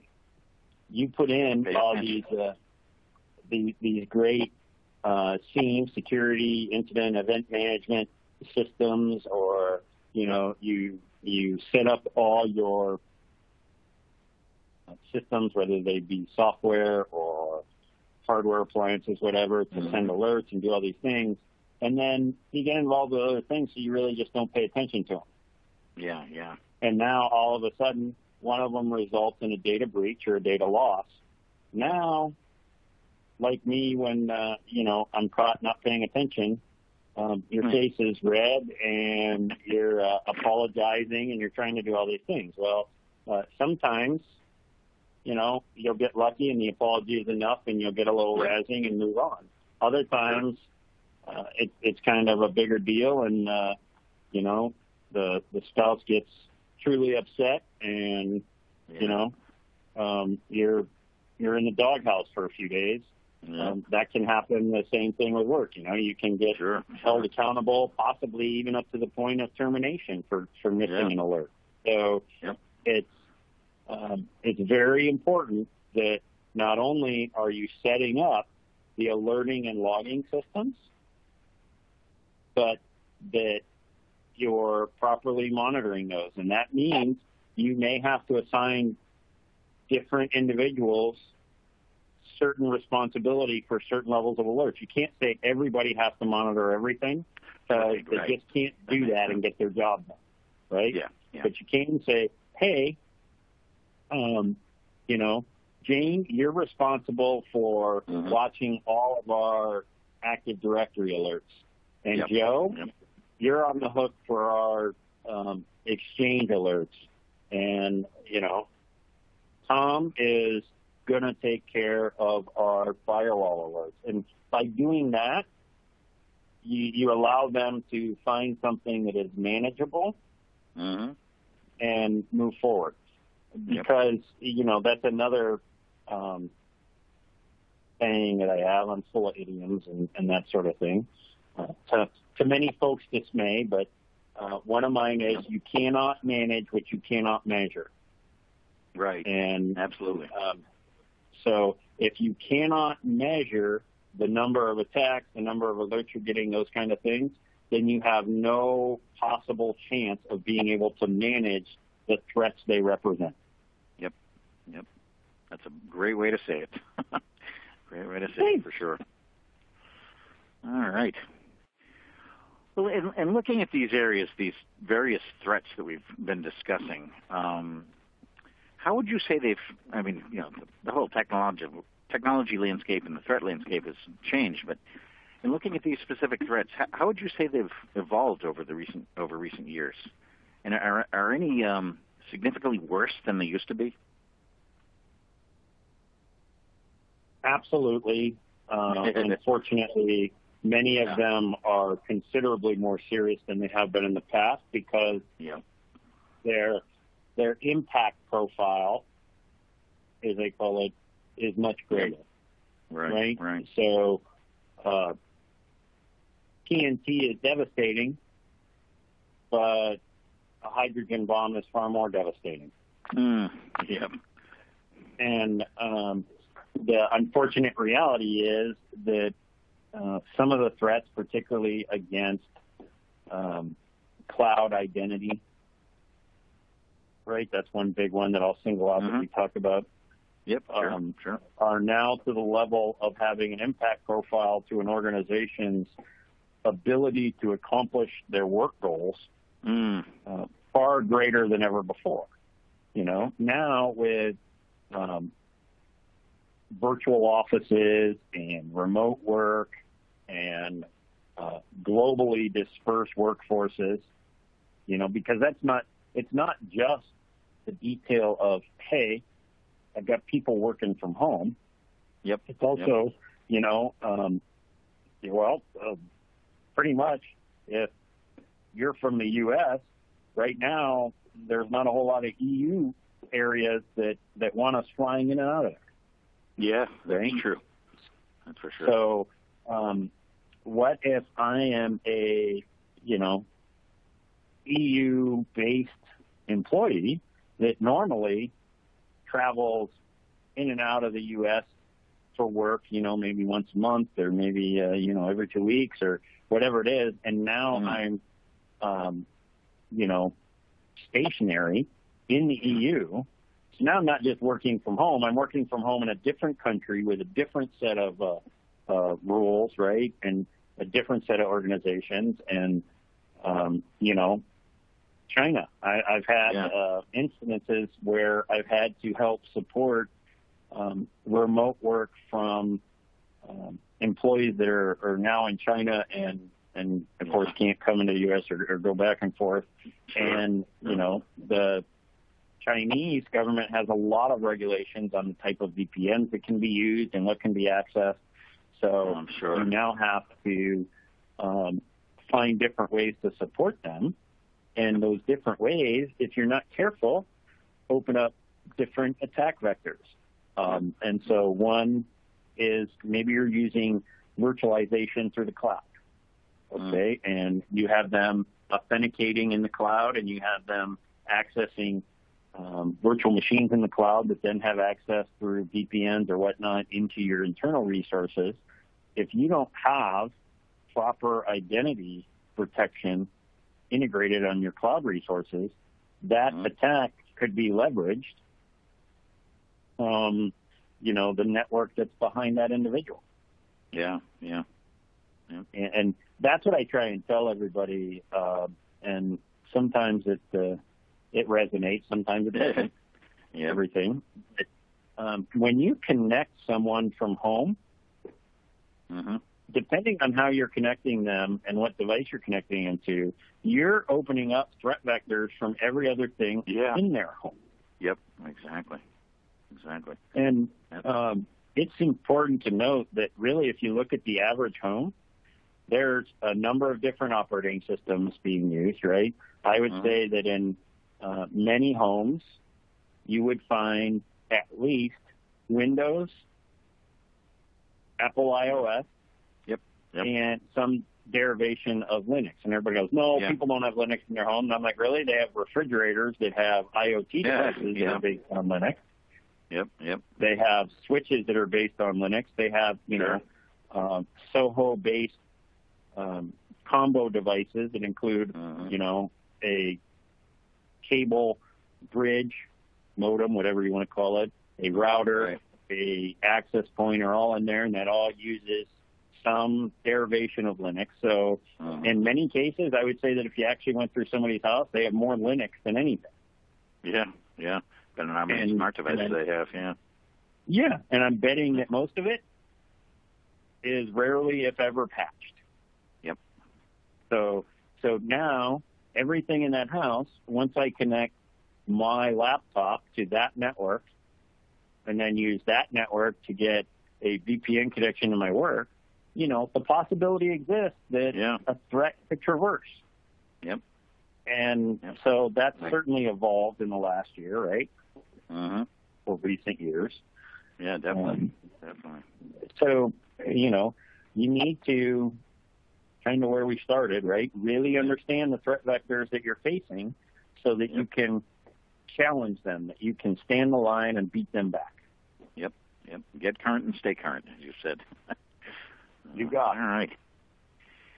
Now I think I know where we both stand on this one. Now, in looking at establishing a good cloud security structure, how much is really dependent on technology and how much is practices and protocols, or is it truly a blend? Is it truly a supportive thing? Well, this is one that I often end up on opposite sides with many of my IT pro peers, and that's all right. Yeah. And the reason for that, for me and my stance, is that I always, in my career, tried to remind myself that in most organizations, the organization doesn't exist because of IT. IT exists because of the organization. Sure. So if all I do is based around IT, I can actually work against the interests of the organization and put myself out of a job in the worst case. Yeah. You know, I mean, I remember in the 90s, there were a lot of IT pros that just said, don't connect to the internet. Companies don't need the internet, right? Right. They don't need that, blah, blah, blah. And then as recently as, 10 years ago, there were many security pros or IT security pros and IT pros that were banging the drum of don't connect to the cloud. Don't connect to the cloud. Your stuff cannot be secured in the cloud. But the thing is they never went and talked to the business and said, do we need the cloud to grow? Do we need it to increase our efficiency and decrease our costs? Because guess what? If we do, then it's our job in IT to figure out how to make that happen. So this is a real long way of me kind of describing the soapbox that I like to step up on. And when I step up on that soapbox, what I tend to tell people is that if you want an approach that both protects you and protects the organization's mission, you have to balance the technology you implement with the practice, the procedure, the policy, and the protocols within your organization. Yeah. That makes perfect sense. Right? Yeah. You need to work with the business or the organization to say, hey, we can't just let everybody and their brothers and sisters connect to our Wi-Fi network with any device, but we can support X, Y, and Z. One I'm famous for is I will go into an organization and I will often tell them that, hey, you want to limit your exposure and minimize your IT overhead, but still maintain, remote device work is pick Android or iOS, but not both. Right. Yep. Right? And they go, what do you mean? Why can't I have both? And I said, I didn't say you couldn't have both. What I said was, if you want to minimize that IT load and increase security because you're closing down vectors, pick one or the other. And what I will often be challenged is, well, I want to be able to do this. And I said, okay, is that a business need? No. Well, I want to be able to do this. It is a business need. Okay, and you can do it on Android. You can do it on iOS. There's very little when you get down to it, and this isn't a statement meant to incite riots, but there's very little that one can accomplish business-wise that the other cannot. Right. I have yet to be proven that there is this big glaring hole that gives an organization a competitive advantage to using one versus the other. So my thing is that if I can provide the business, the organization, what they need with one and not have to worry about supporting the others, I just cut my support overhead way down, right? I don't have to worry about what versions are current for both Android and iOS. I just have to worry about what's current for iOS. I don't have to worry about... I don't have to worry about, 60 different makes and models of phones. I can worry about 4. Those kind of things. Good. And those decisions, to me, help create a balance that is maintainable, that is achievable and maintainable. Sounds good. All right, we're running a little tight on time, so let's skip over our usual final thoughts wrap up there and get right into an audience question. We had a really good one here.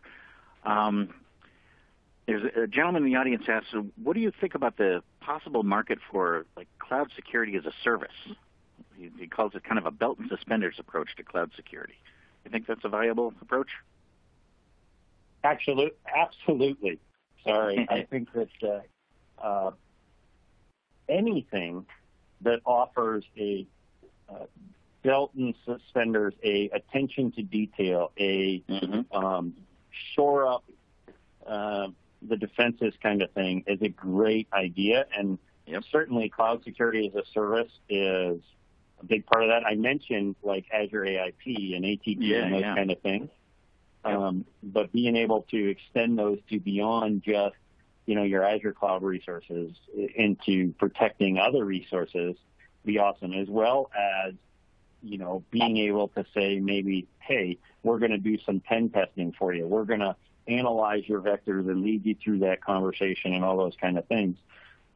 That's excellent, right? And I think of, I was just reading recently on Emperor Hadrian and Hadrian's Wall and that sort of thing, right? And Hadrian's Wall wasn't so much about preventing massive armies from crossing and things like that. It was really about kind of saying, hey, this is our border, and what we're going to do is focusing on shoring up our borders and our internal defenses and our unification and everything else, rather than going out and taking new ground so much. And so some of cloud security, I like to think of that same way of, hey, model, let's really understand and mark out our territory here, and then do everything we can to shore it up, to belt and suspenders approach the thing, right? Yeah. To have multiple layers of security and redundancy. Yep. That's always a great thing. Okay. All right. Well, that is about all the time we have for our session here. Thank you very much for your input and explanations, John. It's always a pleasure. And I also want to give a huge thanks to Nutanix for sponsoring this virtual summit. And we are indeed conducting a raffle for a $500 Amazon gift card. And for this session, the winner is Ryan Wright of ZO Skin Health. Ryan, we will contact you after the session here and figure out how to get that card to you.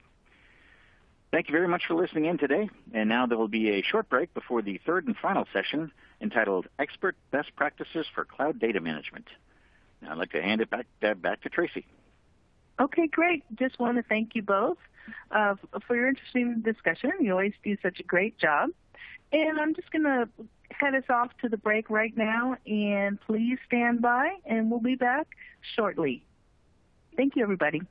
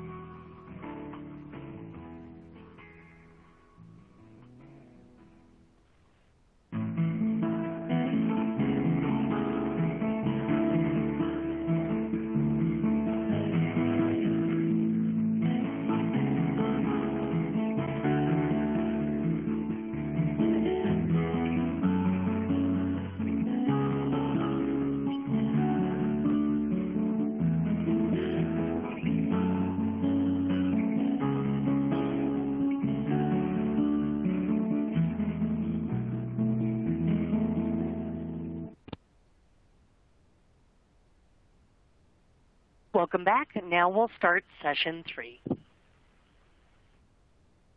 Hi, everybody. Thank you so much for staying with us and joining us for this session, Expert Best Practices for Cloud Data Management. Before you start, I want to thank our sponsor again, Nutanix. We really appreciate them because what they're doing is they're underwriting this entire summit, allowing us to do this. So we just want to thank them because it really shows their support for this industry and people and their want to support people like you and architects, IT professionals, and getting really good information out there. So thank you so much, Nutanix. We appreciate you. So, I'm really thrilled to announce our speaker for today. He's one of my favorite people in the world. His name is Joey D'Antoni.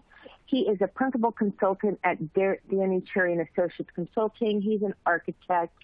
He is a recognized VMware vExpert and a Microsoft Data Platform MVP. He has more than 20 years experience working for both Fortune 500 and smaller firms. He does all of this that we're going to be talking about on day in, day out basis. He writes a fantastic column, if you've never read it, on Redmond Mag called Joey on SQL Server, for example. His current one is called A Deep Dive Inside Azure SQL Database Part 2. He writes about all types of data and other issues on Redmond Mag. So go over there, check out his stuff. Make sure you follow him on Twitter at jdanton. And like I said, he knows the stuff in and out, so this should be a fantastic session. So thank you so much for being here, Joey. We appreciate it, and take it away. Thank you very much, Becky. I really appreciate the lovely introduction.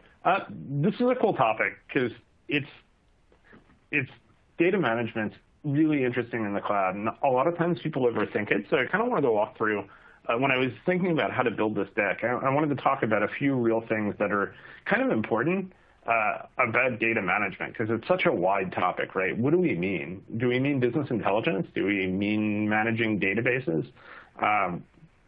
So one of the things I wanted to focus on too, and this is a commonly given out sticker. I have seen it given out by a particular storage vendor who shall remain nameless, but there is no cloud. It's just someone else's computer. And I put this in this deck because I want you to think about, when you think about your cloud data paradigms, that they really are just virtual. At the end of the day, they're virtual machines. There's a lot of really cool stuff that cloud vendors do, and we'll talk about that on the next couple of slides, that can help you. But it's also just a VM somewhere running in a data center. Even, as Becky mentioned, I wrote a 2-piece story on Azure SQL Database, and I talked with the engineer. They're one of the distinguished engineers at Microsoft about what they do and how they manage it, right?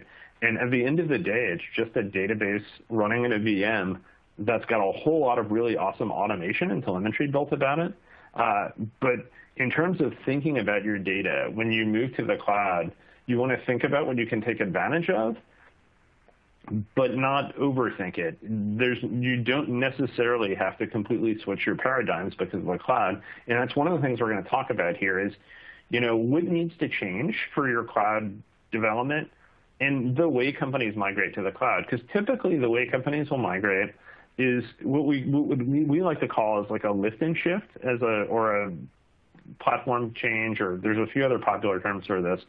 But this is effectively when you take all your existing workloads and just move them into the cloud, typically is infrastructure as a service virtual machines, because it's a real like-for-like migration. There's a minimal amount of change that needs to happen. You do have to typically make some network and storage changes that happen on the back end. But to your database or to your reporting system, not much changes there. But what the cloud does enable is some additional paradigms. And let's talk about that.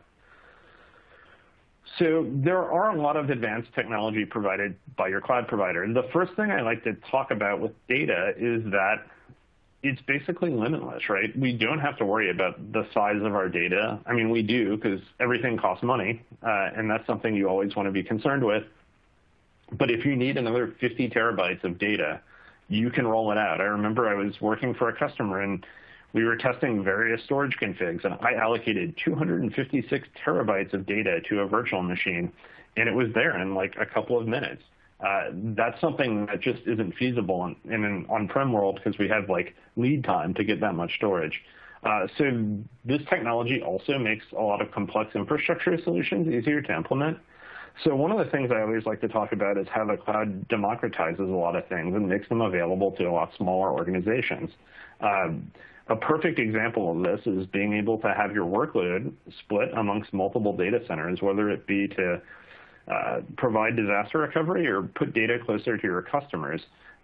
That's before you would either had to have leased space in a data center and gone through the challenges of dealing with a vendor, or if you were a larger firm, had the capital expense of building a data center in multiple geographies. With Azure, Amazon, and Google, and even Oracle Cloud, it's very, very easy to do that.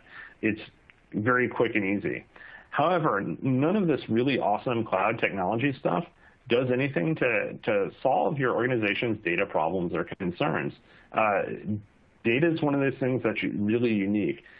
Working with a lot of people and across industries and across roles is something I enjoy as a consultant.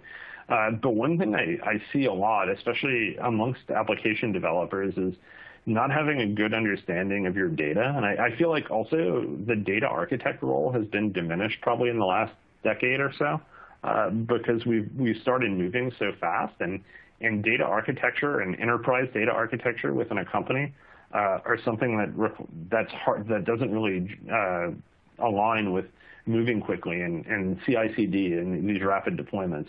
So I think organizations have problems, having a master data list, and you see some solutions that aim to solve these problems. Effectively, systems like Snowflake or Azure Synapse Analytics or even Redshift on the Amazon side that are just giant data warehouses that will aggregate lots of data together. And sure, those are really cool and they're really powerful systems. But having that vision of the data within your company is not something that a lot of organizations think about. And to me, it only gets messier in the cloud. I'll have a few slides where I talk through that, but you end up having data in on-prem, you end up having data in software as a service providers, you end up having data, in Azure, maybe some data in Amazon. And getting all that data aligned and well-defined is really important. So some of the things that I find interesting are some of the design patterns that are enabled by the cloud. One of the things that's really cool is you're not confined by specific hardware. This kind of ties back into my limitless storage scenario, right? If your workload vastly increases, you can increase the size of a VM. I had a customer who recently and they're on a fairly basic, I say basic, it's pretty advanced, but they're on virtual machines running in a cloud provider, and they were able to double the number of CPU cores they had available to them when they migrated classes of virtual machines and things slowed down. With a simple reboot, they were able to double the number of CPU cores they had. That was really easy.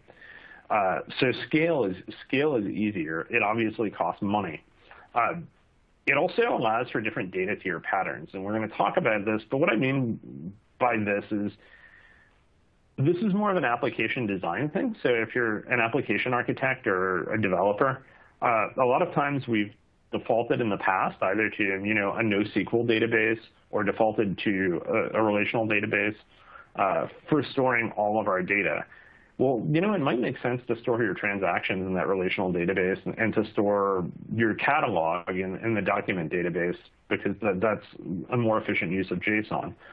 So that's something that's a real benefit of the cloud, because you can consume all of those things as services, right? And they're pretty small and pretty cheap, especially if you're not needing a whole lot of processing power or a whole lot of data. So that's something else. It's also easier to implement scale-out patterns. Back when I last had a real job, my last real job was not consulting, was working for Comcast Cable. And when we wanted to have, a load balancer in front of a group of web servers that we could scale out, that was expensive because you had to like buy a load balancer and you had to configure things. And now with everything being kind of software defined on the networking end, it makes it a lot easier to implement those scale out patterns. And a good example of this is effectively partitioning your data across many small databases, which can be much cheaper and scalable than just trying to store everything in one big database. You use like some mapping techniques or partitioning techniques, and then you load balance that, and it lets you kind of scale infinitely. It's a distributed systems design pattern, and if you've paid attention to IT trends and stuff, you've read a lot about microservices in recent years. And this is a lot of that notion. It's implement small services, partition everything wide. It works really effectively in the cloud. And I'll say, for those of you who aren't in development shops, you'll read a lot about this, but you're probably dependent on third-party applications that don't do any of that, and you're kind of stuck. And that's honestly, that's a big limit of a lot of broader cloud adoption, because you have, and I don't mean to crack on SAP, they do some nice stuff, but like applications like SAP that are kind of legacy, and really your only notion of running them in a cloud is running them in a big giant VM. I know there are VMs in both cloud providers that exist that are like 416 terabytes of RAM, 12 terabytes of RAM, 416 cores, and I think those only exist for people to run SAP HANA. So you can do a lot of cool things in the cloud, and it's something as you migrate, you should for sure be thinking about it. It shouldn't be the first thing you think about. So a colleague of mine that I've worked with extensively at Microsoft, whose name is Matthew Roach, he works on the Power BI team. He's got a series of blog posts, and I kind of stole some stuff from him here, or some ideas anyway, around building a data culture in your organization. This is really kind of cloud or no cloud. This is something that's really important if you want to take advantage of all the data that's available to your company. It's 2020, for better or for worse, but a lot of the decisions that we make in life now are data-driven. A good example of this is coronavirus stuff, right? I'm constantly monitoring the coronavirus statistics in my county to determine my risk tolerance. I'm really been pretty conservative about not catching coronavirus. But when the numbers spike, I'm really even more conservative about, maybe I won't go to the store this week and I'll order my groceries in, and that sort of thing. So making data-driven decisions is something that your organization kind of has to be in the habit of, and it's something that builds up from really the top down. Your leadership has to be involved. A good example of this, and I'm probably going to speak a little too much about Microsoft because of some of the relationships I have there, but the way SQL Server development works now, for the most part, is new features are added or enhanced based on telemetry data that they get from usage that they see both in Azure and on-prem. SQL Server also supplies telemetry that they look at, and Microsoft is looking at feature adoption and as to drive future development. So that they're literally using data to drive their business development. And it's something that has to be in the ethos of your org. I mean, given Microsoft is a software company and Amazon is a very data-driven company as well, those data-driven decisions are kind of essential. And this means a lot of things and a lot of scale, and understanding the meaning of data, having things like data catalogs that are in place. Those are all very important tools. It's also training your analysts and your people on how to use data and how to use the data tools. So if you have a tool like Tableau or Power BI, or even the best ways to work with Excel, and how to understand data sources within your org and understanding what the key data sources are. If you have a data warehouse where you've consolidated all that information, those are all kind of the key elements of building a data culture. And this all leads into your data architecture and kind of how you manage your data in the cloud. It's something we're going to be a little scattered on this topic because there are a lot of aspects to managing cloud data, and I wanted to try to touch on all of them so you got a little bit of exposure. But having a data culture is really, like, it brings all of these things together, managing all the way from having a good reporting system, maybe having a data lake, to how you manage your backups. Those, to me, all encompass having a good structure. And I say this, Becky mentioned I've been working with databases for 20 years, but I've been a DBA, I've been a data architect, I've worked on cloud since it kind of existed. So I've seen this all over in different companies, and I think this stuff is pretty accurate to what I've seen in my career.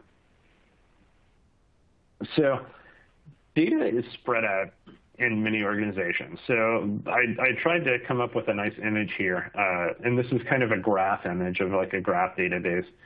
But especially in larger organizations, if you're working in a large enterprise, this is absolutely the case. I see some of the company names we have here, including UPS, who's one of them. And I've met with some application engineers there. You have a lot of data. So you have probably tons of data on-premises file shares. You might have data in cloud databases. You might have data in cloud data lakes. You surely are probably using software as a service applications like Dynamics, Salesforce, Office 365, or Google Apps. You might have ERP software like SAP or Dynamics on-prem or in the cloud. Bringing all of this data together to get the meaningful business information you need is really challenging. This is something that it's a lot easier to show success in a small organization. When I had a prior consulting gig at a company, and the reason why they were trying to implement business intelligence solutions at their company was they wanted to sell the company, and they couldn't accurately value the company because they didn't have their sales data in like one place. And it was a relatively small organization, so it was fairly easy to go in and build a data warehouse and deliver that to them. But when we start talking about some of the cross-systems analysis you have to do, or if you were even talking about the last topic with security, if you're trying to analyze security data on a large scale, it becomes really challenging to get that meaningful data. And this is where having some architecture folks on board on your organization that understand the broader data scope in your organization are important. And what they do and aim to do is building a data catalog that makes all these data sources understood. So in your data catalog, you're going to define what the data source is, what data it contains, what it's the system of record for. You're also going to define where that data lives, so how it's accessed. And I'm not even going to start to talk about security because that's also part of this, but that can be a big challenge as to how you manage access to that data. But that data catalog needs to be meaningful and kept up to date. Otherwise, when you're building kind of reporting and business intelligence solutions, you're not going to be able to come up with a comprehensive picture. And these are things that are big, hairy problems. So it's not something that's easy.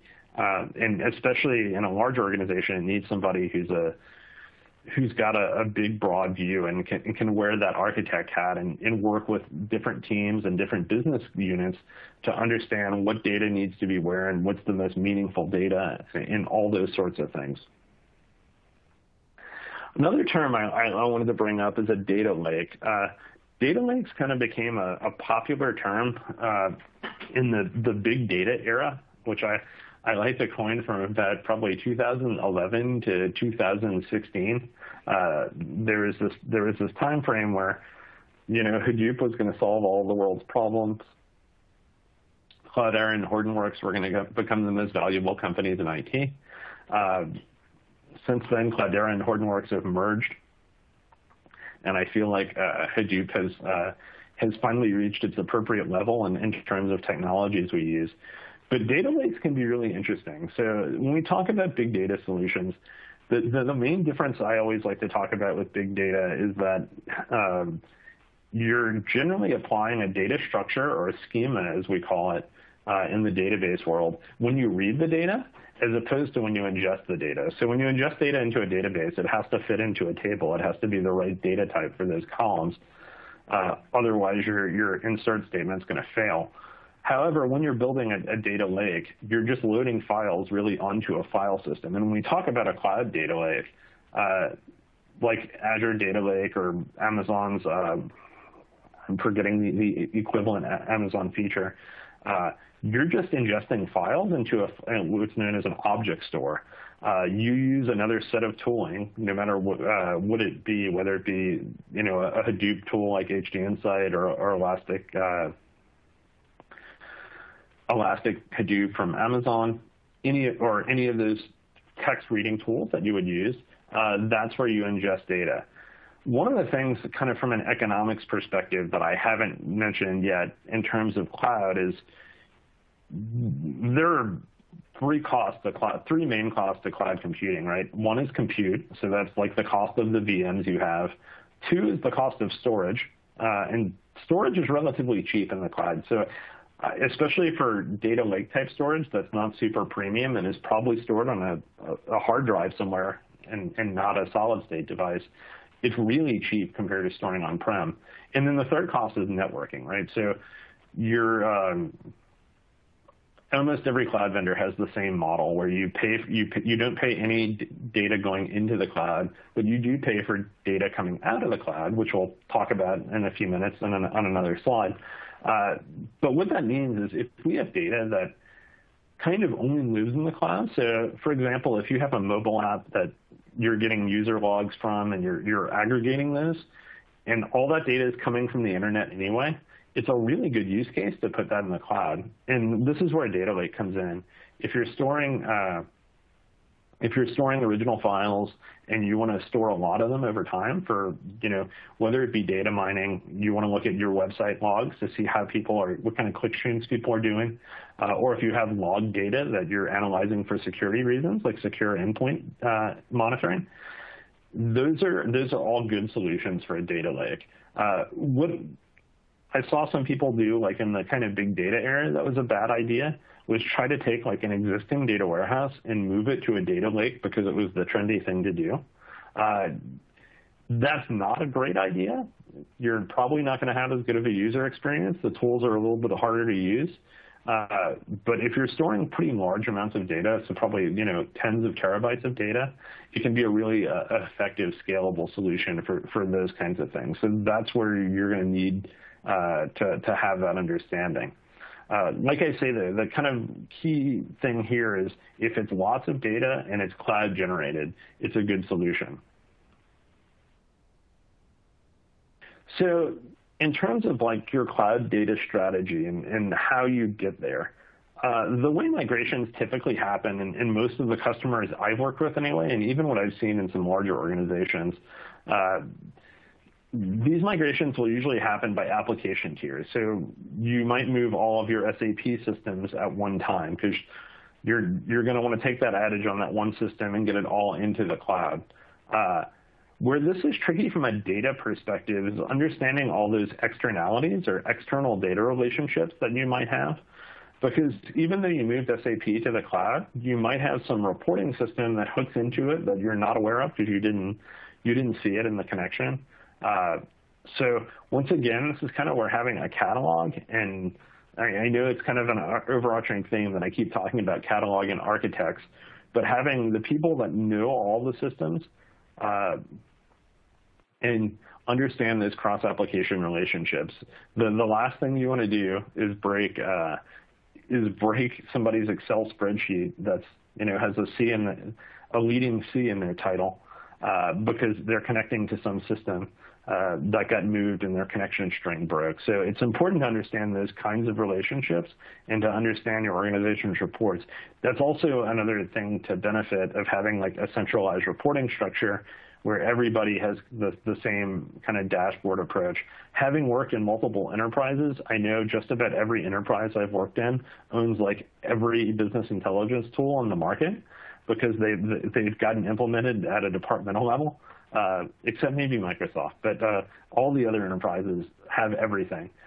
So this gets inherently messy, especially in a large organization. And you may break stuff, but we can reduce the risk of this by doing some analysis and moving those aligned systems together. I know as a DBA, we've got a lot of tricks, and one of the tricks is always to dump who's logged into the database using what program, and then trying to reverse engineer what's coming into our systems, because we don't always know what's connecting. And in a perfect world, we do. It's an application server sending prepared code.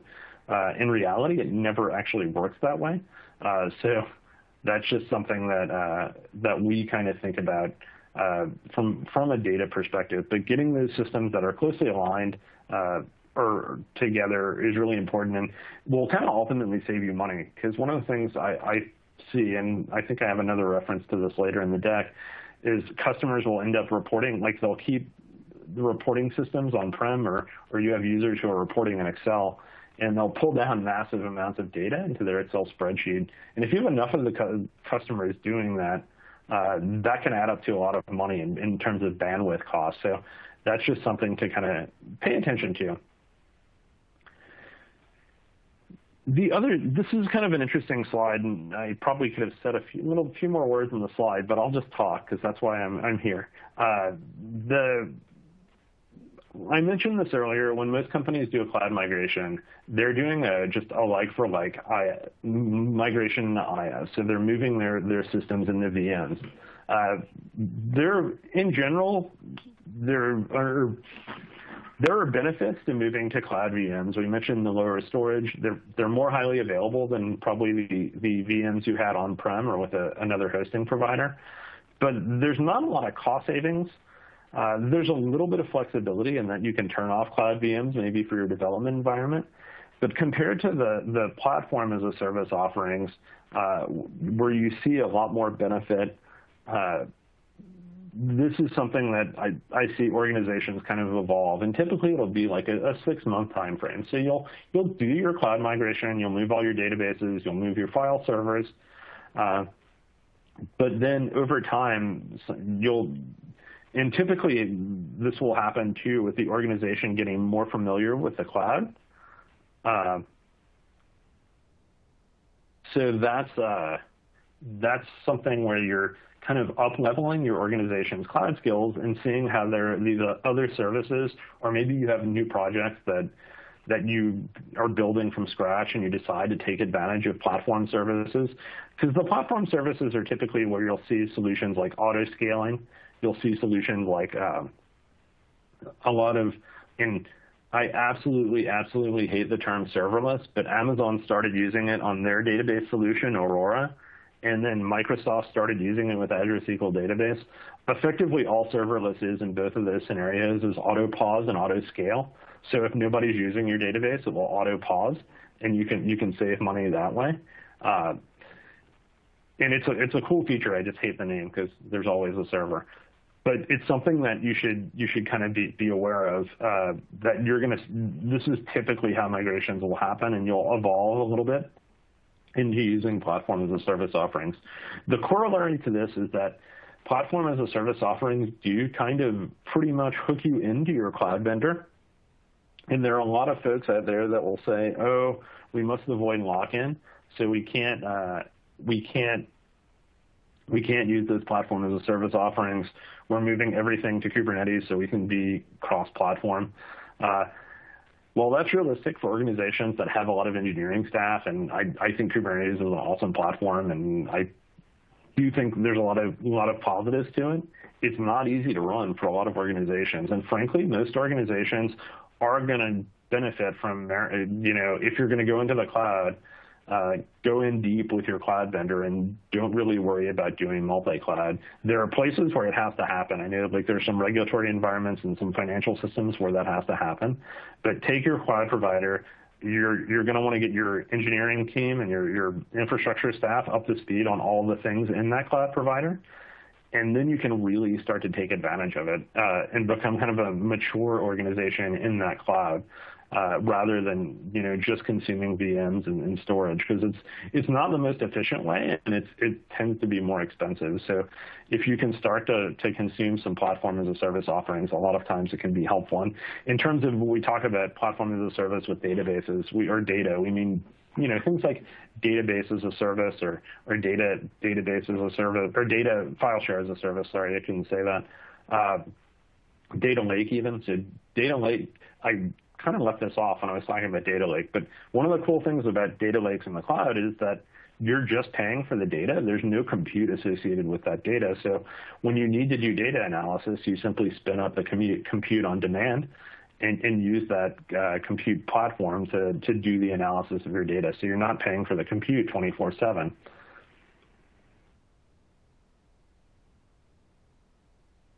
So living in a hybrid world. So most organizations, even those that have migrated into the cloud fully, are still hybrid somehow. I mean, obviously you probably have users. Well, I used to say you obviously have users in an office. Usually before February, you had users in an office, but you have users at home, or you have users socially distanced in an office, connecting into the cloud.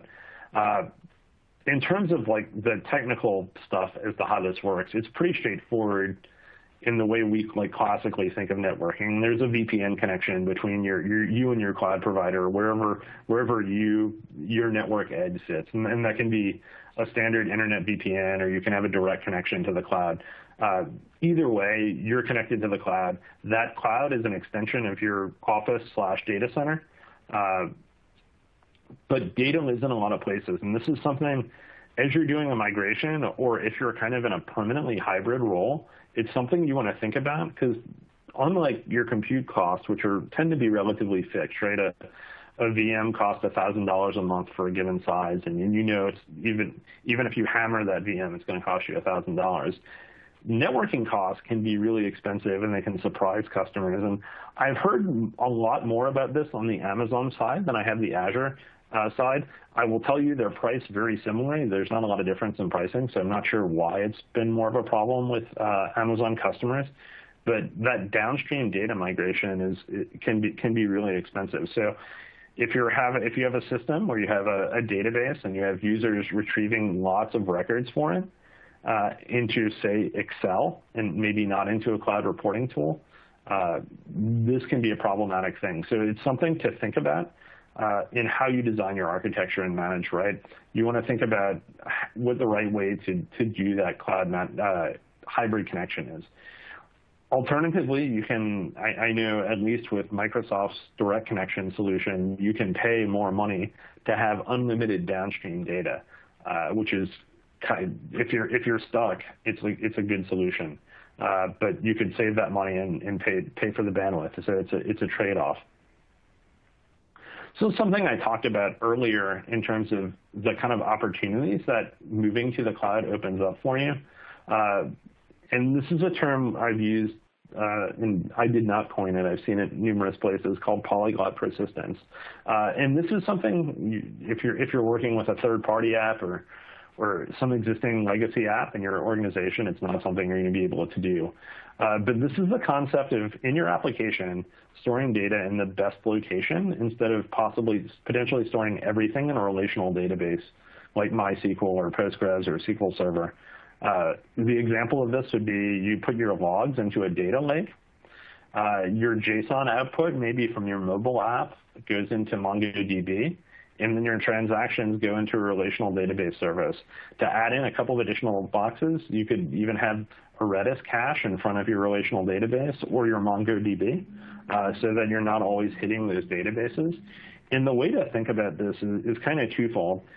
First of all, relational databases tend to be the most expensive cloud service in terms of both cost and performance. There's a lot of stuff that happens when you insert data into a database. When you write data into a data lake, you're just writing a file, so there's no transaction log management or anything like that.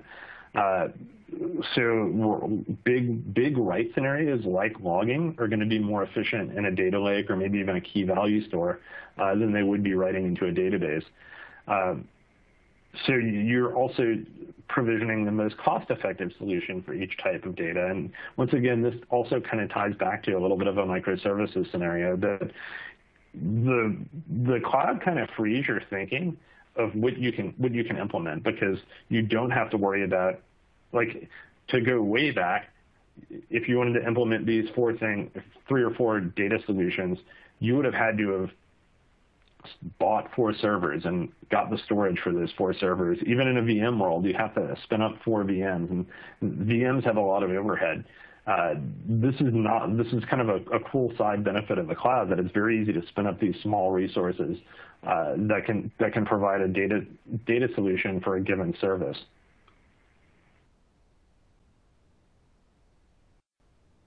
So some other cloud data patterns, and I think we've talked about these in general. Sharding data across multiple data stores is a big one. Joey's first rule of cloud economics is that lots of small boxes generally cost less than one really big box, because there's a premium for very heavy resources that the cloud vendors consume. So if you can build 100 very small VMs, it's likely to be cheaper than building one VM that's got 412 cores and 12 terabytes of RAM. So think about that, and that's something you have to think about early in your application, because it's not something you can implement after the fact, really. The other thing is to take advantage of platform as a service data offerings. These vastly reduce your management overhead. You don't have to worry about things like patching. You don't have to worry about security as much. Backups are typically handled for you. That'll be on the next slide. And it's just, that's things that I see with a lot of customers that are major benefits, because you want to make it's cloud's supposed to make your world easier and not harder. So having a backup strategy around all of your data is really important. And this isn't on the slide, but it's the most important thing I'm going to tell you. Take this home. Backup strategies include restore strategies. If you can't restore your data, or you haven't tested your data restoration, you don't know that you have good backups. So really understanding your backups, having a good way to test them is really important. And this is another thing that's really important to understand if you're using a PaaS service. PaaS services almost always have automatic built backup of some kind in place, but it's not necessarily the same for each service. So it's important to know how long the retention is, what the data loss window is. I know of like 1 or 2 services where you can potentially lose 30 minutes of data. And in a lot of cases, you have to configure the long-term retention if you need it. So if you have a regulatory requirement to keep data for however long, you may need to do that. And storage is cheap in the cloud, so you can kind of build your own backup service, or you can take advantage of the cloud-provided backup, the vendor-provided backup services that are available in each cloud. Security. Security is both easier and more challenging in the cloud. It's a lot easier to encrypt everything. It's usually one-click encryption. However, you can end up with a lot of public endpoints, and it's important to have a strategy around understanding these and manage them. And the cloud really doesn't change your security strategy a whole lot, other than having to worry about those public endpoints. There are some additional tools that are built into the cloud around how you secure data that I think are really useful, that give you best practices and give you, I know in Azure you can get a security score, which is kind of a handy way of doing your own audit. So to close out today's talk, moving your data to the cloud allows for a lot of changes in design patterns. It opens up a lot of doors, especially if you're a smaller org. You can do things you just couldn't do before because of the capital expenditures you would have had to have made to build those kind of distributed systems architectures. It can also let you get involved in pretty messy solutions.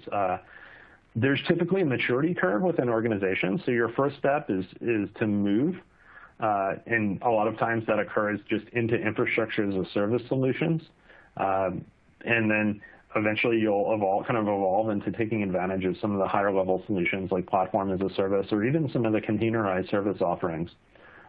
Your security and backups are going to be a little bit different, but there's still very big concerns in the cloud world. And as always, I'd love you to be able to restore your data. And in the cloud, you can even automate that testing of restoration. So this is another example of where you have some flexibility. You can spin up a VM, restore your backups, all in an automated job, and then have it go away very quickly. You paid for a small amount of compute. And with that, well, we can take some questions now, and we'll see if I think I see maybe one in the queue. Yep, we sure do have a question for you. And anybody else has a question, go ahead and put that in now, and we can get Joey to take that for you. So the question for you, Joey, our first one is, have you considered ABAC differential access enforced by dynamic key managed cryptography at the object layer, making you indifferent to topography? ANSI, I guess ISO standards exist for that? Yeah, that's a pretty complex question. That is definitely one approach for managing cryptography. There are a lot of challenges around cryptography, and I wonder if that was a current question. But yeah, 223. So that was us. The real challenge around managing cryptography is different solutions have different ways of encrypting data. Like in SQL Server, I use something called Always Encrypted, and if I'm in Azure, that's super easy to implement. It's a little bit harder if I'm in Amazon. MySQL, you're kind of like on your own for how you do encryption. In terms of like just encrypting data at rest, it's very easy to do that in the cloud. You can totally do dynamic key management. You can drive that and work either with the cloud provider or with that. But in terms of like encrypting data in databases, that's always a little bit of a challenge because it's so platform specific. Okay, and with that, I want to thank everybody for being here today. We do have the winner for our second gift card, and I am not going to pronounce this last name correctly, but hopefully I do. So it's Andrew Shlel, Shlel, with Help Systems. So Andrew, congratulations. You've won the second $500 Amazon gift card. Tracy will be in touch with getting that to you. And thank you, everybody, so much for joining us today. Joey, thank you again for being with us. Thank you again with Nutanix. Everybody, if you can just take a minute, download that resource, go to visit Nutanix website. We really do thank them for underwriting this and supporting the community by allowing us to have this summit. We couldn't do it without them, so thank you. And with that, and be sure to follow Joey at Jay Danton, and I'm sure he'll put some links there to his blog and to his writings on Redmond Mag. And with that, I'll throw it back to Tracy. Thank you. Great presentation, Joey. Really appreciate it. Thank you, Becky, for moderating that event, that session of today's event. We really appreciate that, too. And it was a really great way to close out our event. So we really appreciate you taking your time out to be with us at today's Enterprise Cloud Data Summit. I'd also like to thank Nutanix, our sponsor. I think Becky provided a lot of information about them. And as she said, there are resources on the console that you can take a look at, so we really encourage you to do that. And finally, we'd like to thank the audience, and we really appreciate you staying on the whole time today. And one final thing, when you exit, a short survey will pop up. We'd love to hear your thoughts about today's summit, and we encourage everyone to provide us your ratings and comments. So once again, thank you to our sponsor, to our speakers, to the audience, and enjoy the rest of your day. This concludes today's summit.